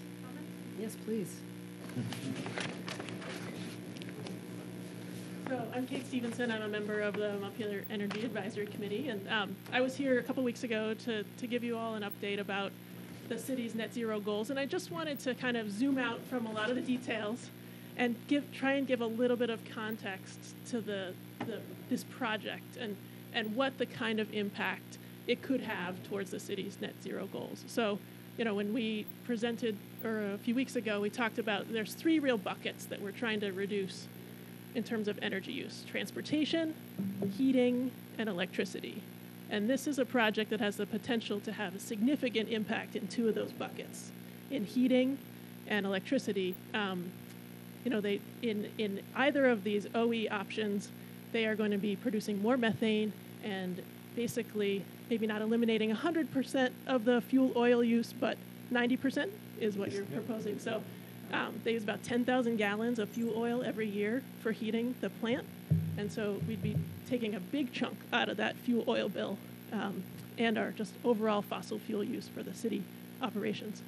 And then, it's great to talk about the electricity and the dollar value of that electricity, and you see that in all the graphs. But I just want to give a little bit of context of how much electricity is that? Well, 2 years ago we did a 1 megawatt solar project for the city and the school district, and this will produce more electricity than that. So it's more than the 1 megawatt of solar, and it would, those two combined, we would be net zero electric. There's details about does it count. But we would be in the city. We would know it counted. Right, producing renewable electricity at a large scale. So I just want to throw that out because I think we can talk about producing power, but is it like a little bit of power, or is it a lot? It's a lot of power. So that's just my 2 cents. And I think there's other folks from the Energy Committee have other comments. Good evening. My name is Carl Johnson. I'm on the Energy Committee.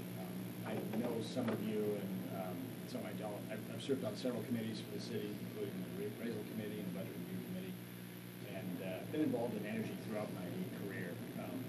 Worked all over the world on different kinds of energy projects. I currently consult on renewables and efficiency, but I've also been involved in a couple of dozen CHP projects, including biogas. I just want to say a couple of things. The city of Montpelier is very fortunate to have a really excellent team working on this project, from DPW to the consultants, ESG, certainly the Energy Committee, but all said professional, respectful, moving forward. It's really impressive. I think that this project has a lot of potential, and I think that in part, in total, because of the team, it's come a long way already. The development process is just that. It's a process, not an event. Going forward, I think the phased approach is spot on. We have the opportunity to address RECs and the contract for the power. We have an opportunity to look at additional capacity for use of the energy, and whether it's in the gas or whether it's in thermal energy, there's some value there that we might be able to realize.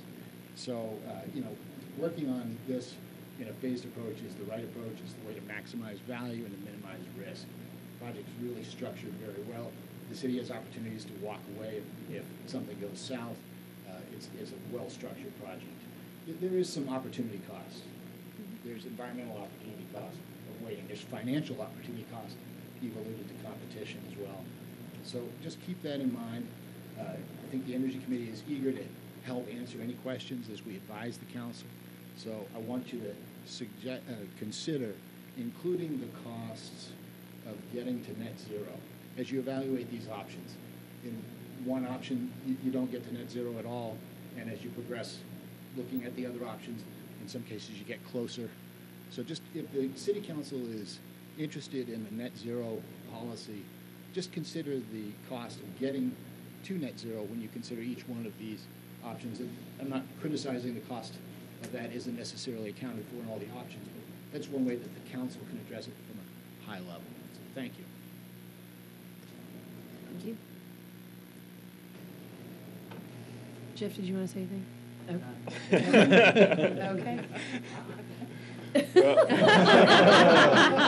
Talk him into it. I will just say, I mean, we were, responsible for the initial opportunity that came, and I just still think it's a great opportunity. It's a huge undertaking. So you guys have a lot of work to do, but the people who are working for you, I think, have pretty well laid out your options. And the doing nothing option really makes very little sense when you look at the other options. So I still say it's a great opportunity. I know you have a lot on your plate. I know you'll do the right thing. Thank you, Jeff. Thank you all for your work on this. I'm just thinking about our next steps, like when is the next time that we might be seeing you. I know you're going to do this pilot, and you all have some more work to do. When might we see you back here?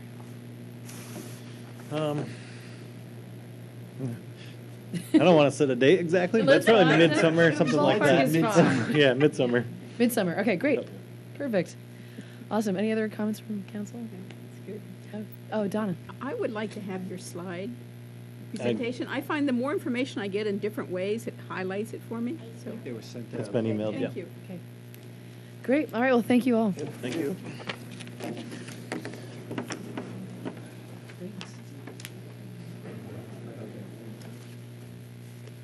Okay, so on our walking through all the departments, we are up to the Planning and Community Development Department and their presentation. So welcome, Mike. Including Planning Commission. Right, including the Planning Commission, yes. Thank you. Do you have a presentation? I do. Oh, okay, I'm going to move it. It'll be quick. Oh, yeah, maybe we can take 5 minutes to get things together and take a break, whatever. Okay, great. So we're going to bring it back together here, and I'm going to turn it over to you. Okay. So I am Mike Miller. I'm the planning director, and I've got a short presentation. So technically, I'm here representing two departments, so planning and community development, as well as building and health. Technically, two separate departments. We also have members of the Planning Commission here, Housing Task Force, maybe a couple other people that snuck in on me. Our energy folks laughed. So the organizational chart, Unlike DPW and the ones you saw 2 weeks ago who had 36 employees, we have 4, including myself. Meredith is our new part-time zoning administrator. She just started last week. We also have Audra Brown, many of you know. She's the planning and zoning assistant. And community development specialist Kevin Casey, who is behind me.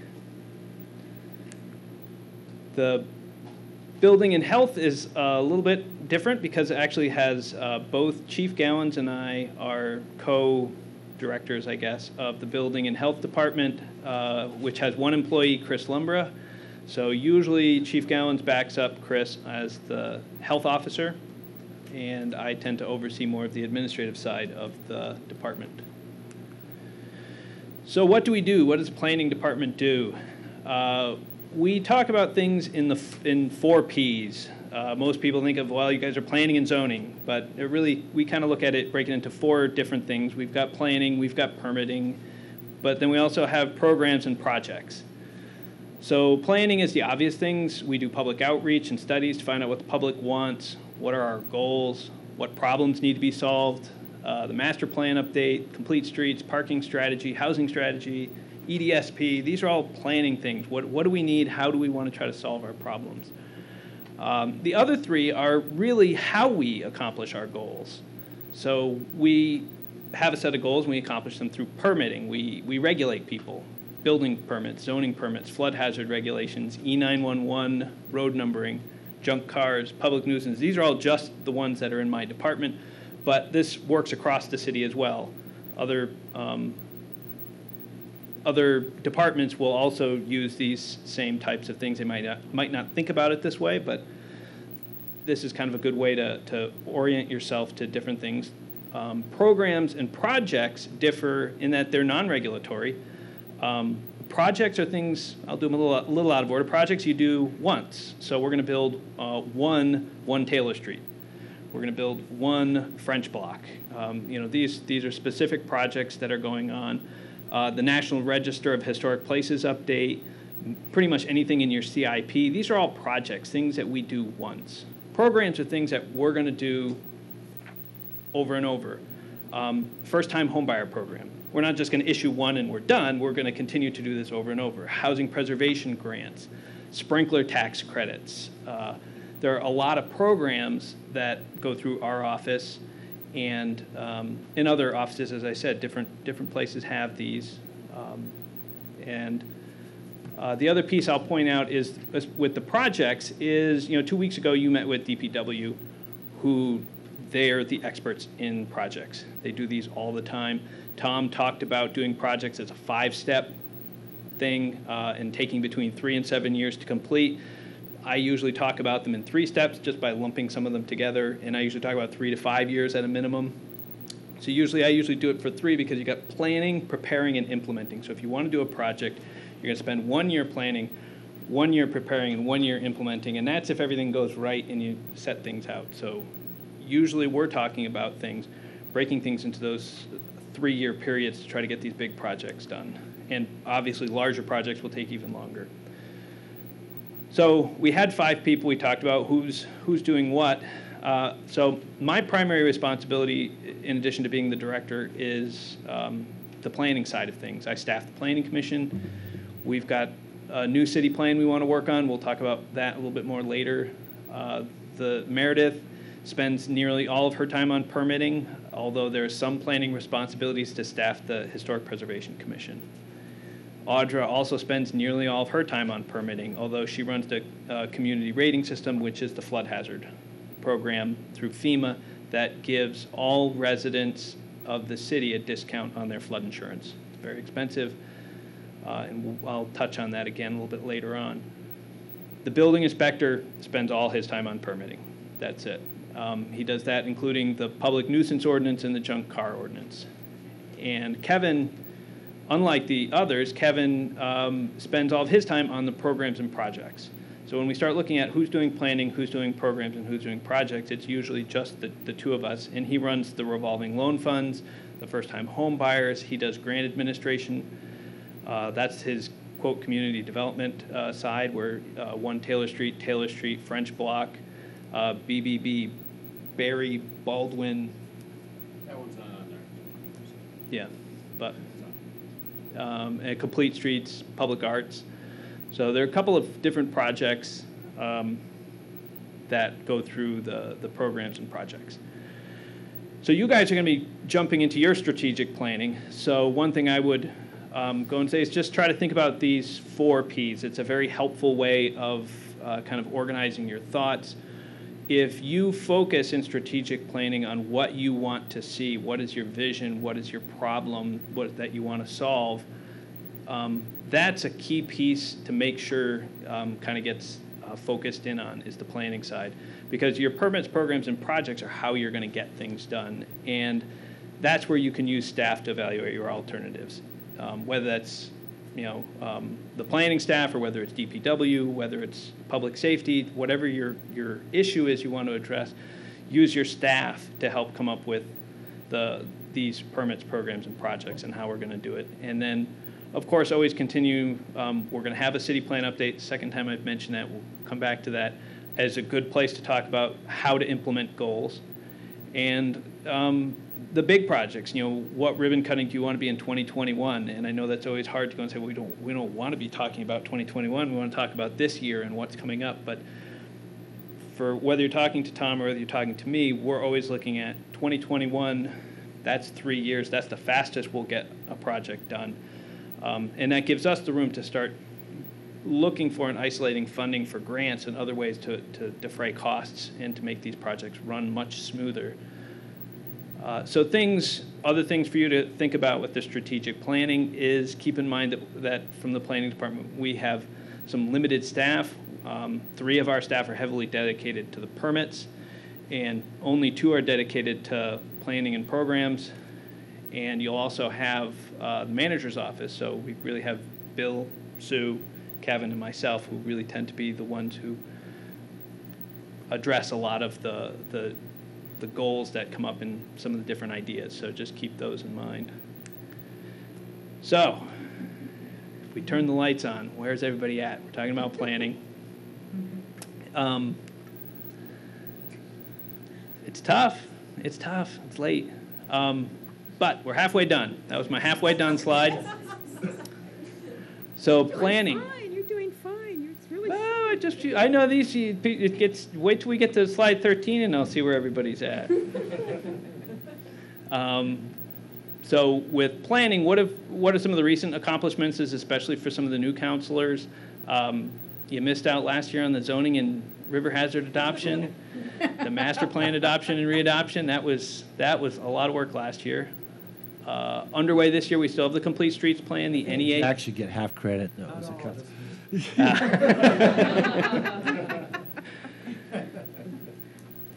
So we've got the public arts, CLGs, some of the permit things we've got recently. We did increase the part-time zoning administrator from 0.5 to 0.8 over the past 3 years. That's been very helpful. Permits are way up. We're currently, as of May 1st, at 177% for zoning fees and 106% for building fees, and this is the busiest time. So we're going to probably easily double the zoning fees and building fees. That's up from last year? That's from what was budgeted. We increased the budget, and then we've overshot the budget by 77% so far. So I asked to get the actual permit numbers, and Audra wasn't able to get me those numbers. She was busy with customer service. Building and Health Department continues to pay for itself. It's a department that actually is self-sufficient when it comes to fees. It collects as much fees as it needs to support itself. So some recent accomplishments, the community rating system, which I mentioned earlier, that Audra runs, that saves property owners $30,500 annually on flood insurance premiums. If we did some work and had some resources, we could reapply and go from what's a rating of 9 to a rating of 8, and we could double that to $61,000. It's just a matter of trying to cut out enough time to put that paperwork and get it into FEMA. We've also received, and this is an old slide saying $500,000 for French Block. I would bet it's probably more by now.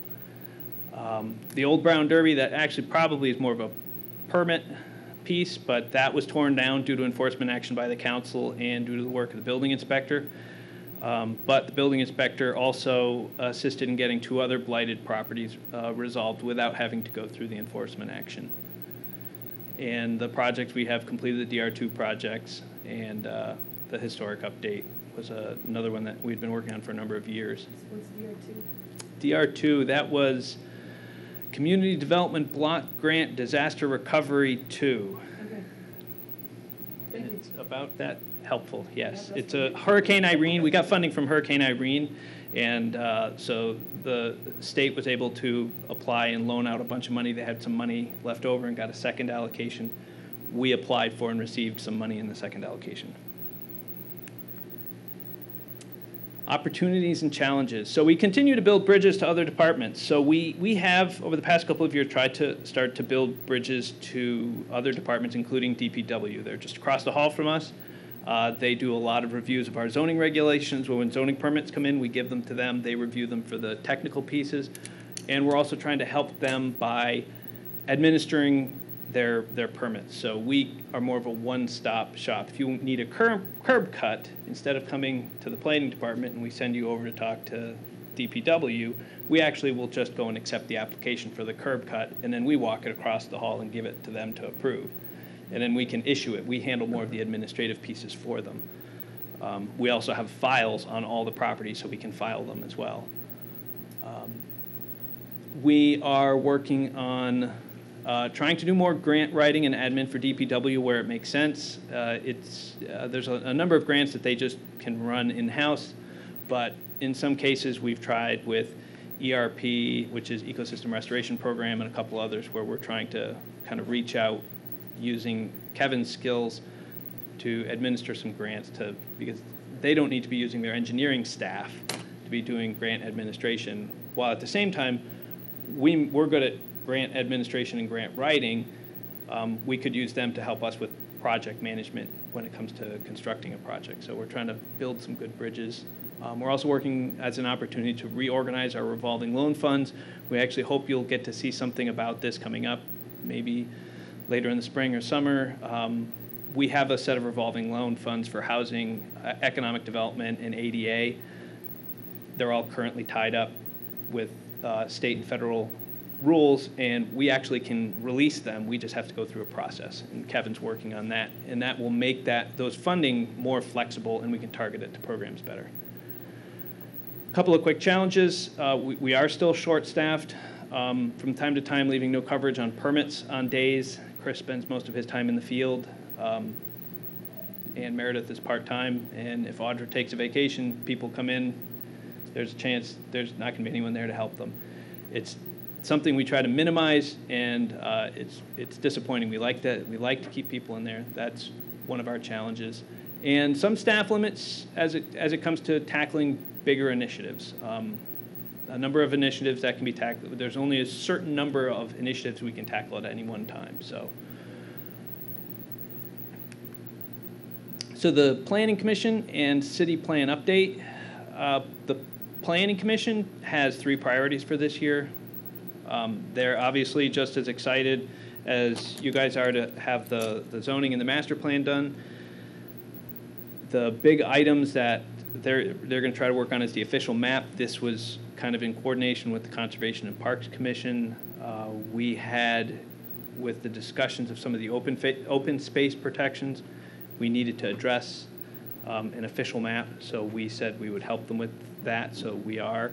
Zoning fixes is a second one that we need to get in. We just adopted a new zoning, and we're finding little tweaks here and there that kind of need to go through. We're going to probably get that to the council, to you guys, sometime in the summer.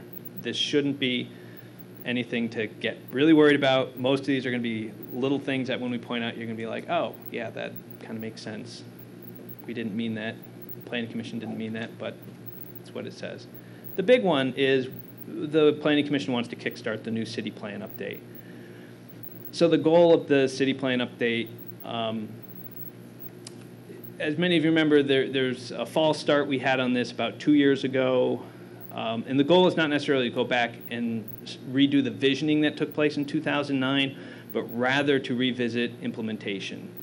And how could we be more strategic with our planning. There is also a strong desire to make this more of a 21st century document, making it online, making it more interactive, have summaries and explanations with links. If people want to understand more and read more, they can kind of drill down in if it's an online type product. We would still need to have a printed plan, but it would be shorter and much more of a summary. And unlike how the current plan is arranged, we would use a more traditional breakout of chapters that would correspond to committees, and each committee would help to develop their own plan. So we would be looking at, the energy committee should be helping us with the energy chapter. Transportation should be helping with the transportation chapter. Historic, natural resources, housing. It kind of makes sense, but that's not how our current plan's organized. So by breaking them back out, we would end up with a plan that could more easily be, when we start talking about how are we going to implement the energy chapter, it should go to the energy committee, who knows how they're going to accomplish the goals. So the proposed process, what was the Planning Commission? They've talked about this, and what ideas that kind of came out was they wanted to have an all committees kickoff sometime late in the spring, maybe early in the summer. It really kind of depends how we can get the schedules to fit. And staff will be working on committees on goals and strategies, and then work back to the text in a little bit of a backwards way, because what we want to do is to make sure that we're not just talking about things just to talk about things. When we have the written text, we really want to be going and saying, we want both pieces to kind of work together. And a lot of times you write the text, and then separately you write the goals and policies, and they don't really reflect each other. We really want to make sure that they are working together to tell the story that we want to tell about housing or about energy.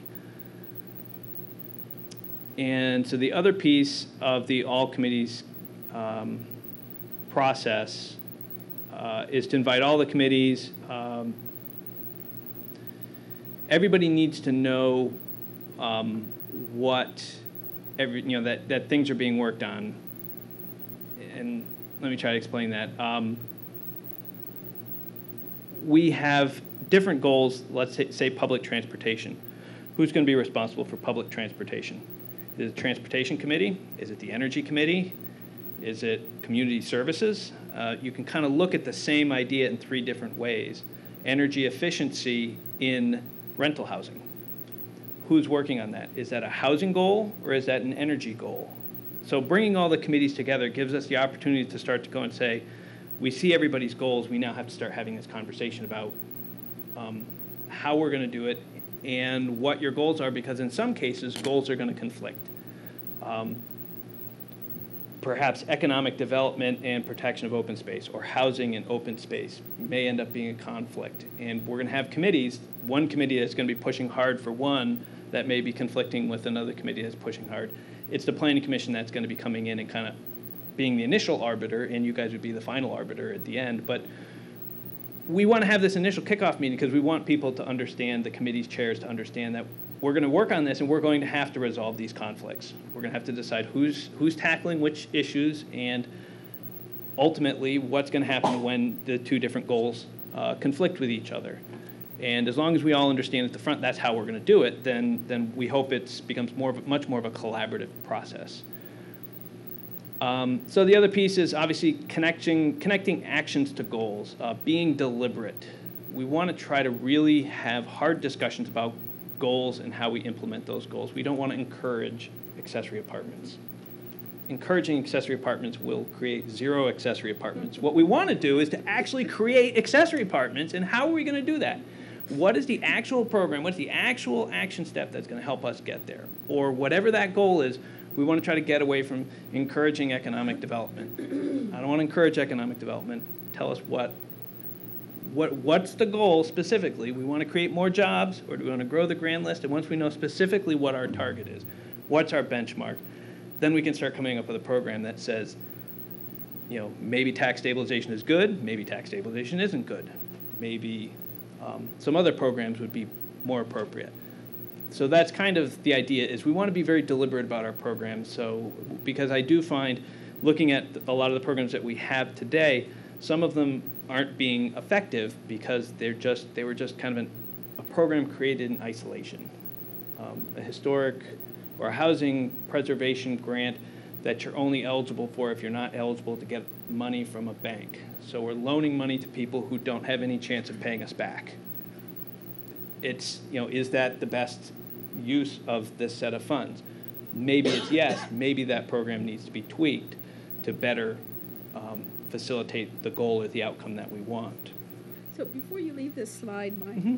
I just felt being delivered was a very clear direction to the council. I don't know if other council members related to that, but it's a good one. But I thought, oh, he nailed it. Okay.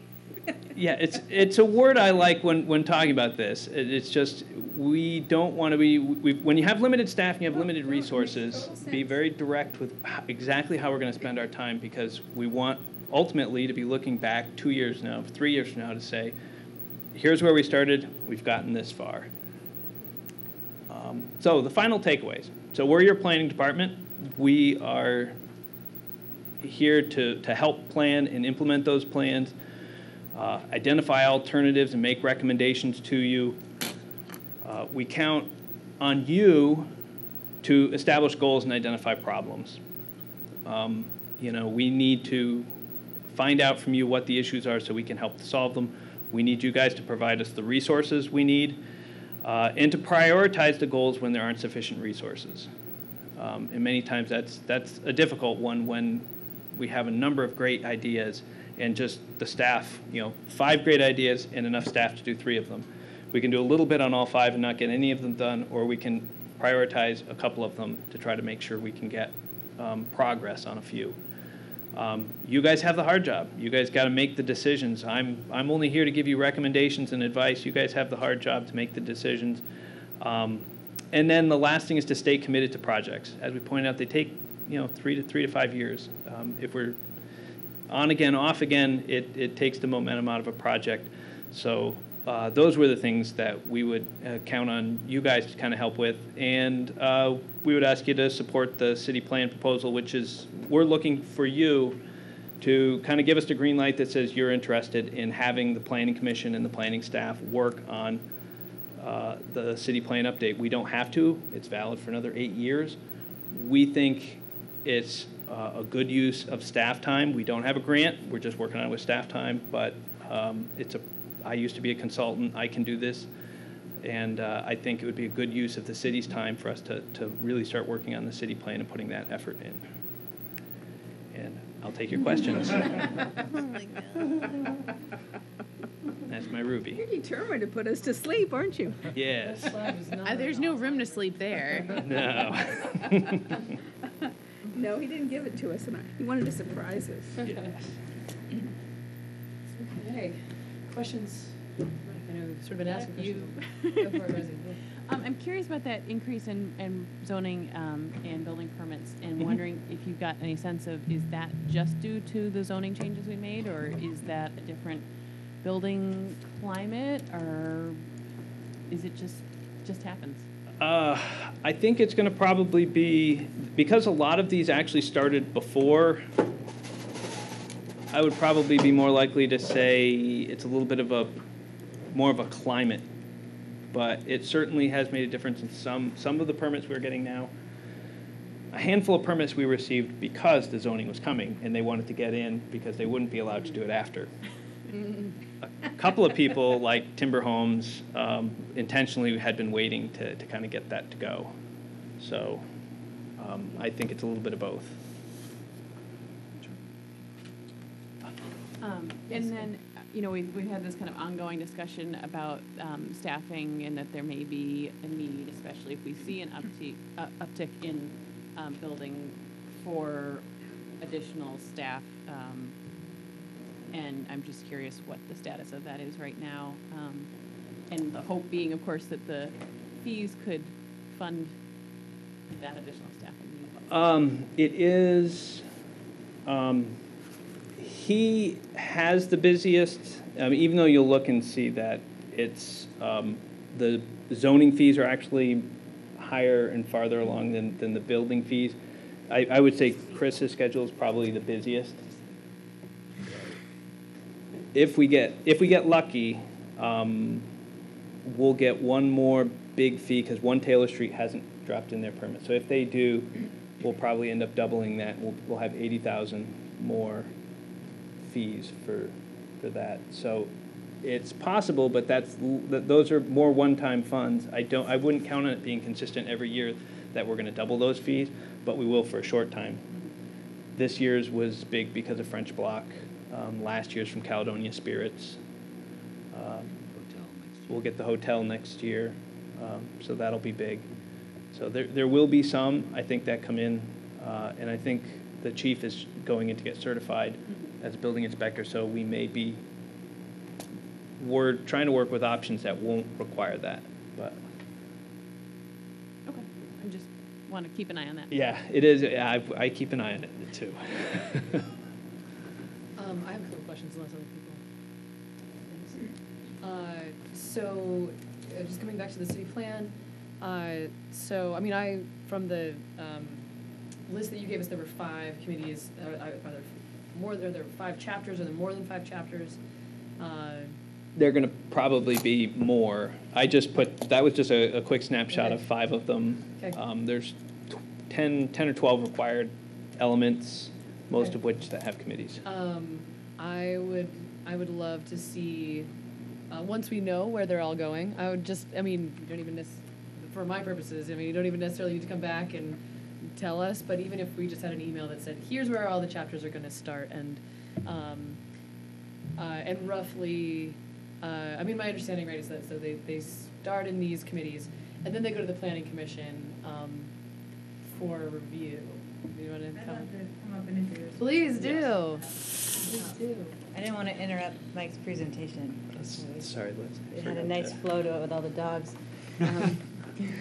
So I'm Leslie Welts. I'm the chair of the Planning Commission, and I've met probably all of you. I think I haven't met you yet, but I've met everyone else. And I've been on I just looked it up because I couldn't recall, but I've been on the Planning Commission since August 2014, and I've been chair since January 2017. And a lot has happened in that time, as you all know. And now we're really excited to be able to turn our attention to focusing on developing a city plan. And that's what Mike has really done a great job presenting, why we want to go there, what we want to talk about. But one detail I want to elaborate on is the process that we have put forward as a proposed process to kick off this process. So we initially thought, well, maybe we'll build chapters one by one in each committee, and then we'll put them all together and see how it shakes out. And we got some feedback from the Energy Committee, which was they weren't going to be our first committee, actually, but they were pretty far down the road with drafting a chapter already, that it would be really useful to get input from the other committees on their goals so that they could tailor, the Energy Committee could sort of have that in mind as they tailored their own goals. And we thought this is a great idea to get everybody in the room, talk about 3 to 5 goals that all the committees have, give them 5 minutes to talk each committee, and we were all in, and then that way we would just have a broad sense in a comprehensive way of what's the universe of goals we're talking about here. And then I think being in the room with all the other committee members would help people to realize that nobody's trying to undermine their goals, and that we just have to figure out how to prioritize. So this would help sort of set the tone for the whole city plan adoption process of we're working together. We realize there are a lot of different goals we want to accomplish. Some of them may conflict, but we've just got to work to prioritize. So that's the proposed process. And the way that we're thinking this would go forward is I would draft a letter to the various committees inviting them to this event, lay out the format of the event, have it someplace we were thinking in the Lost Nation Theater space upstairs. But I haven't done any legwork on that. It was just sort of a thought that we've had. And we would do this with enough time, advanced time, that committees that haven't discussed goals very much will have an opportunity to meet and have that discussion at a very high level. So it would be June at the earliest. We might be talking late June, just to ensure that all the committees have time to meet, since some of them only meet once a month. So that is the proposal that we have. We haven't done any of that yet, and I don't think any of the committees are even aware of this proposal. They will get a letter if we do move forward with this. One of the concerns we had is we just wanted to make sure that the planning department had adequate staff time to help us with kicking this process off, because as you saw, there are a lot of demands on their time, and we wanted to be sure that the council wanted to prioritize the city plan before we move forward on that. So that's why we've brought that forward. That's the thought. Once we have that initial meeting with everyone, then we can see what we have and make another plan for moving forward. And it might make sense at that point to come back and check in with the council and give some feedback. So I love that idea of having a time for all the committees who might want to be ultimately authoring some of these chapters to come together and share initial thoughts. I think that would be great. I mean, and I'm sure the public will want to go and weigh in, and I trust your ability to navigate all of that. So, but I think, being intentional about inviting the public to that and in some form giving them a voice in that process as well. I mean, yeah, I'm sure that there's a way to figure that out. So, yeah. Yeah, but I think that sounds like a great process. And when I saw your slides, Mike, I was a little surprised to see that final adoption would be in 2 or 3 years. Perhaps this is. I thought it would be faster, but especially given that. I mean, I wonder if late June is too soon. Give people a couple of meetings to talk about what they want for their goals, and then. But I don't know. I mean, maybe it makes sense to have 2 of these events. One where we hear the initial goals, and then they can go back to the committee, discuss, do we want to revamp this at all, and then come back and have a second meeting like that. And it feels a little bit like overkill, but it might actually streamline the rest of the process. Yeah. Other thoughts on this? You're looking for a strong message from us that we support you going ahead with this and dedicating the staff time to it. Yes, please. I am willing to give that, and I think that we should give them the message or the response. I'm trying to create a motion in my head that would get to that, and I'm not sure what that motion would be, but I'm there also. I agree. Please. I don't know if we necessarily need a motion, just the knowing we've got the support of us to move forward on that. And just to address a little bit on the timing, just remember it took an entire year just to review the zoning. So when we talk about if it takes 3 years to get to adoption, we may spend an entire year just going through the hearing process, hearing people's concerns about whether this goal is really the right goal and whether that should be tweaked to be this goal, and then we have another hearing and another meeting, and you can see how this takes a year. It seems to me that this makes sense for the Planning Commission to be their top priority. I just want to recognize, too, that other things that we have talked about on the council, which I think will probably come up in our strategic planning time, retreat time, is reopening or looking at our ordinances. And I know that will take probably some staff time as well from the department.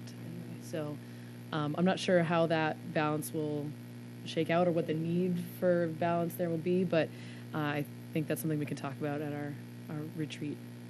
Yeah, and we wanted to make sure we got to you before the staff retreat as well, just so as you're having the retreat, you can decide whether afterwards, we've got a few more things that we'd like planning staff to be working on. Yep. And okay. We may have to roll the city plan back a little bit or scale it back because we want to prioritize something else. We just wanted to make sure it was out there to go and say, this is what we'd like to work on, and we could certainly adjust our work plan to reflect what your goals are. Okay. So I was actually going to try to figure out a more delicate way to ask that question, since you put it like that. So you're not necessarily looking for the firm commitment from the council tonight. You just want to make sure you get a clear message from them in the next 2 weeks about where the city plan stands. Is that? Yeah, I mean, if we got a firm commitment tonight, I would be a little bit worried that when you sit down to have your strategic plan, that you might have boxed yourself in a little bit. But Okay, well, that's good to know going into that. So I saw Donna and then Jack. Well, I think this kind of event of these committees coming together where you really want to get out of your silos and hear, and each of them somewhat integrate the other perspective, it seems you really need a good facilitator. Mm-hmm. And I think we should look at that and add to the staff, because it's a specialty, and it also would help supplement the staff time to do this event and follow up. And I think it'd be really worth looking at, and us thinking about some additional money to do it. And I think regardless of the strategic planning process, we would probably, we're going to do this event anyways. So even if it were like, gee, we should slow down a little bit because we got some other priorities, this is still a priority for the Planning Commission to have this meeting and to bring everybody together. It's just whether this is a plan that we try to develop in 2 years and then have hearings, or whether it's something that takes 3 years to have hearings. It really depends on how many other things we're working on. but we already know how busy 219 and 220 are going to be, Mike. Every year is going to be busy, right? I think that this commitment from the council is the kind of thing you're looking maybe as part of the product of our planning retreat in a couple of weeks. And I think this is great. We've talked about this event at the last Housing Task Force meeting. People were very enthusiastic about it. And I would guess that the other committees are similarly enthusiastic. I am personally. It seems great. It was the Energy Committee. I have to give them credit. They came up with the idea. We just thought it was good. we had such good luck when we did it with all the transportation, bike, pedestrian energy. It really helped everyone share. But one of my questions is, one of the things I'm going to bring up in my council report is parks. I still think our parks and our park commission sits aside. It needs to be integrated. So please have them, the commission, and any of their subgroups on your list to be included.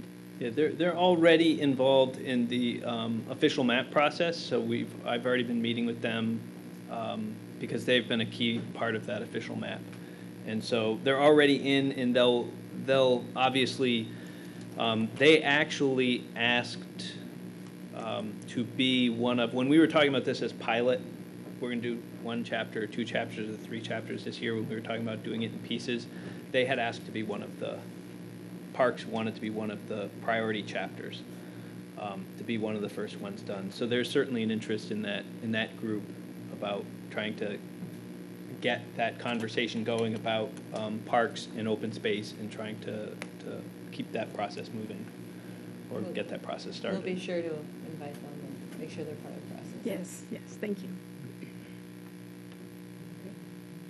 Yes. I'm Polly Nickel, and along with Jen Holler, I'm the new co-chairs of the Housing Task Force, and I just have 3 quick things. One is to echo what Jack said, we're eager to work with the Planning Commission and the Planning Department on the master plan update. I also just wanted to say how grateful we are to the department for Kevin's help. He comes to all of our meetings. He provides us with support, information, and it's just absolutely invaluable for us to do what we do. And the third thing is we would like to come back sometime after your strategic plan, if there's time, talk a little bit more about housing, maybe do some education for some of the newer council members, and also continue the conversation that was begun with the last city council about a sustainable funding source for the Montpelier Housing Trust Fund, which is a really great resource that helps get some of the housing out of the city. Thank you. Other comments or questions?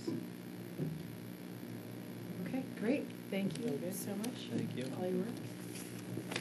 Looking forward to chatting again. All right. So thanks to the planning commission. They're probably still in PTSD from last year. We're ready for the next thing. Don't worry. All right. They now all have kids. This is nothing. Okay, so we're on to council reports. So I forget where I think we started there last time. So I have been extremely busy with work for the last few weeks, but have returned and have no more work travel lined up in the next few weeks, so I'm very excited to get a little bit more engaged. And I have lots of folks I need to respond to emails on, and I apologize for not being, having my head quite here, but I'm back. And I did want to mention that I have been feeling a little disconnected from the Montpelier business community as some of these recent issues have come up, and so I've been thinking about how to connect a little bit more, and so I'm going to reach out to city staff about attending some of the MBA meetings or somehow be a little bit more accessible, and so I want to kind of open that up, that something I'm thinking about and interested in, want to do more on. So First Wednesday, 8:30 here. Great. I maybe should have said this when the guys from the Water Resource Recovery Facility were still here, but I just had the opportunity to go on tours of the town garage, the water plant, the Water Resource Recovery Facility, and uniformly, I would say I'm extremely impressed with the quality of the people who are working for the city in these capacities, the intelligence and dedication they bring to their jobs, and I think the city is very lucky to have everyone working for them that we've met on these tours. Great, thank you. I've been thinking about this for a bit now, but as I drove to Norwich for my last class, and took the detour, I can't believe how far we've come. I mean, I was elected to this body just over a year ago, and we had so much work to do. And I really want to commend city staff for all of that work. I mean, I know the planning department has undertaken and endeavored a huge amount of work to make a lot of these things happen. We had the Brown Derby, and then a huge number of other projects that DPW has also been involved with now on Route 12, the paving as well. And it's really exciting to see all of the things that are taking shape here in Montpelier, and I'm really grateful to be a part of that. I definitely feel the park and the park commissions are being neglected. And I would like for the city council to consider having an appointed person to be a liaison with the park commission. And I certainly am interested, but any of us would be better than nobody right now. I've gone to quite a few of their meetings, and unless there's a big controversy, it's really, I feel the lack of support there from the rest of us in the community for their work. But I'd also really like to see us tackle getting parks throughout the city. And I have a vision even of what I call a pretty park, where you can go and sit, and there's bushes and flowers and places for toddlers to play. Just something small and compact, and not just always, it's wonderful that we have our big parks, but it doesn't fit the same need. So I'm really park-driven and community service-driven this year. I am very, very much looking forward to our retreat. I hope everyone makes it. It'll be huge, and I hope that we can really get a lot of work and getting to know one another a little more. So thank you. All right. Great new group formed in town. It's called People Against Plastic Pollution. Happy. So we're working on issues that I know are dear to the mayor's heart there, trying to get plastic out of our community, looking at different ways we do that, coming with proactive solutions, and also educating folks on what the problem is. We have a plastic island twice the size of Texas flown in the Pacific Ocean right now, so whatever we can do locally to address that is so important. So there's that. If anybody's interested, next meeting is going to be up on North Street on the 27th, and just let me know if you want to attend that.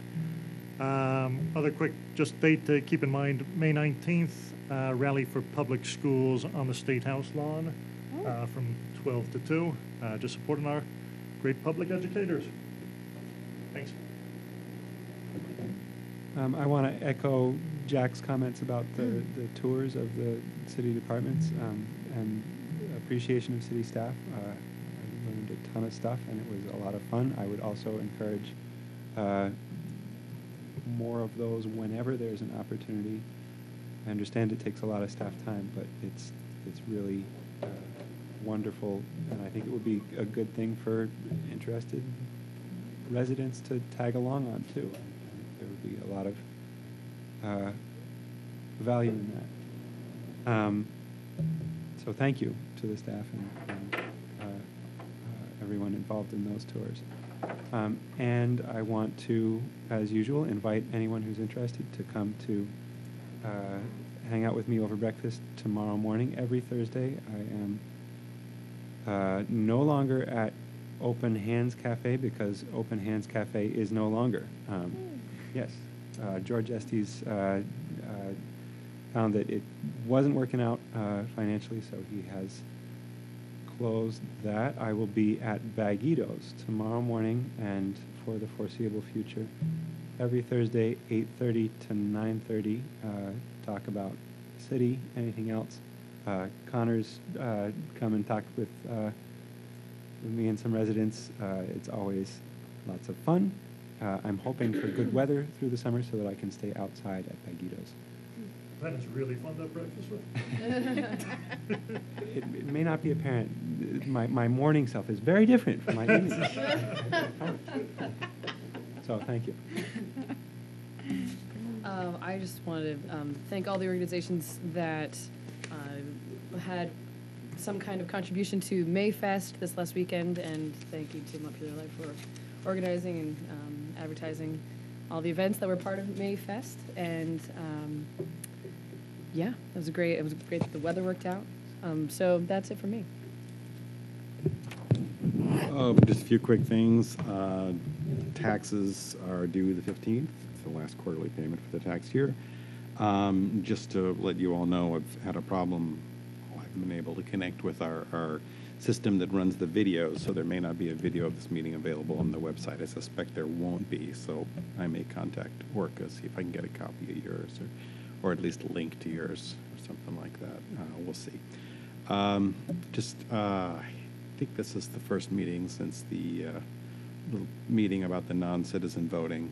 A lot of people showed up. There was a lot of interest. There was one person there who was sort of dubious about it. Actually said, what if 200 or 300 people, moved in here, immigrants moved in here so they could, non-citizens so they could vote? I was like, where are we going to put them? We should be so lucky, right? But in general, the crowd was very, very supportive. So I took down some names to get a working group going. We'll see where it goes. The next stage would be some sort of concrete proposals. So we'll just see where that ends up.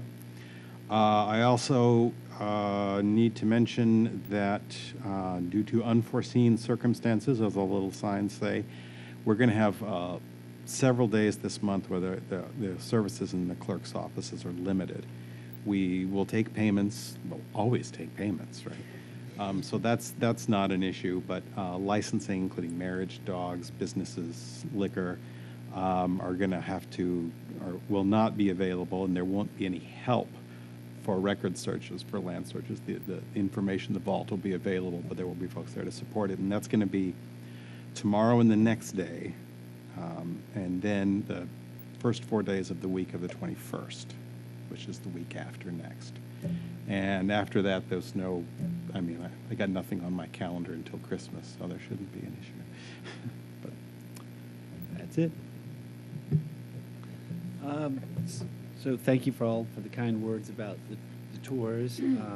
I agree. I learned something from them all the time, and they really, the staff really appreciates the interest from people. And speaking of tours, we do need, our next meeting will feature the fire department, and originally the thought was to hold that tour immediately preceding this meeting, but Councilmember Bate, with her eagle eyes, remembered that we had set the Scribner Street inspection at that time, so I don't know if there's another time that people want to try to find for that, or have us, let's not bother now. We'll do put the Jamie on it. Yeah. We'll take care of that. Jamie does so good. Yep. And speaking of which, we did do the wastewater, the water resource recovery facility. We had the update tonight. 3 of you were able to attend that. Would you like to do another one when we get closer to vote time? Or are we good? I would. Good. If you have it, I'll certainly go. I've been there before, but it's always good. Okay. So we'll aim for that at some point whenever it's coming back on its next agenda. With regard to strategic planning, you should have received an email from Julia Novak, who's our consultant, and she's going to be scheduling times to talk with you, so I hope we can do that. And I just want to add to some of the comments. This is, first of all, I really appreciate that we're doing that this year and that we've got someone who's really skilled in local government leading it. But this really could be 2 of the most important nights that we have, not just for interaction with each other, but really laying out our agenda and the beginnings of the plans for everything for the next couple of years. So I hope people come and ready to work, and so looking forward to that. I'm excited about it. That's all I have until the next thing. Okay. Great. So Oh, I do have one more thing to add about last weekend. We would note that the Montpelier High School team won the Capital City Classic Ultimate Tournament. Yes, they did. Wouldn't want to say anything about the coach. It was very exciting. Yes. Yes. So we're up to the executive session. So, yes, Jack. Pursuant to 1 Hold VSA on. Section 313A2, I move that we go into executive session. I'll second it. And we're going to invite Kevin Casey in with us, and we will not be taking any action afterwards, so we won't be coming back to announce anything or vote on anything. So, but there was a second. I second. You second? Okay. All right. All in favor, please say aye. Aye. Opposed? Great. Thank you. Thanks, Laura.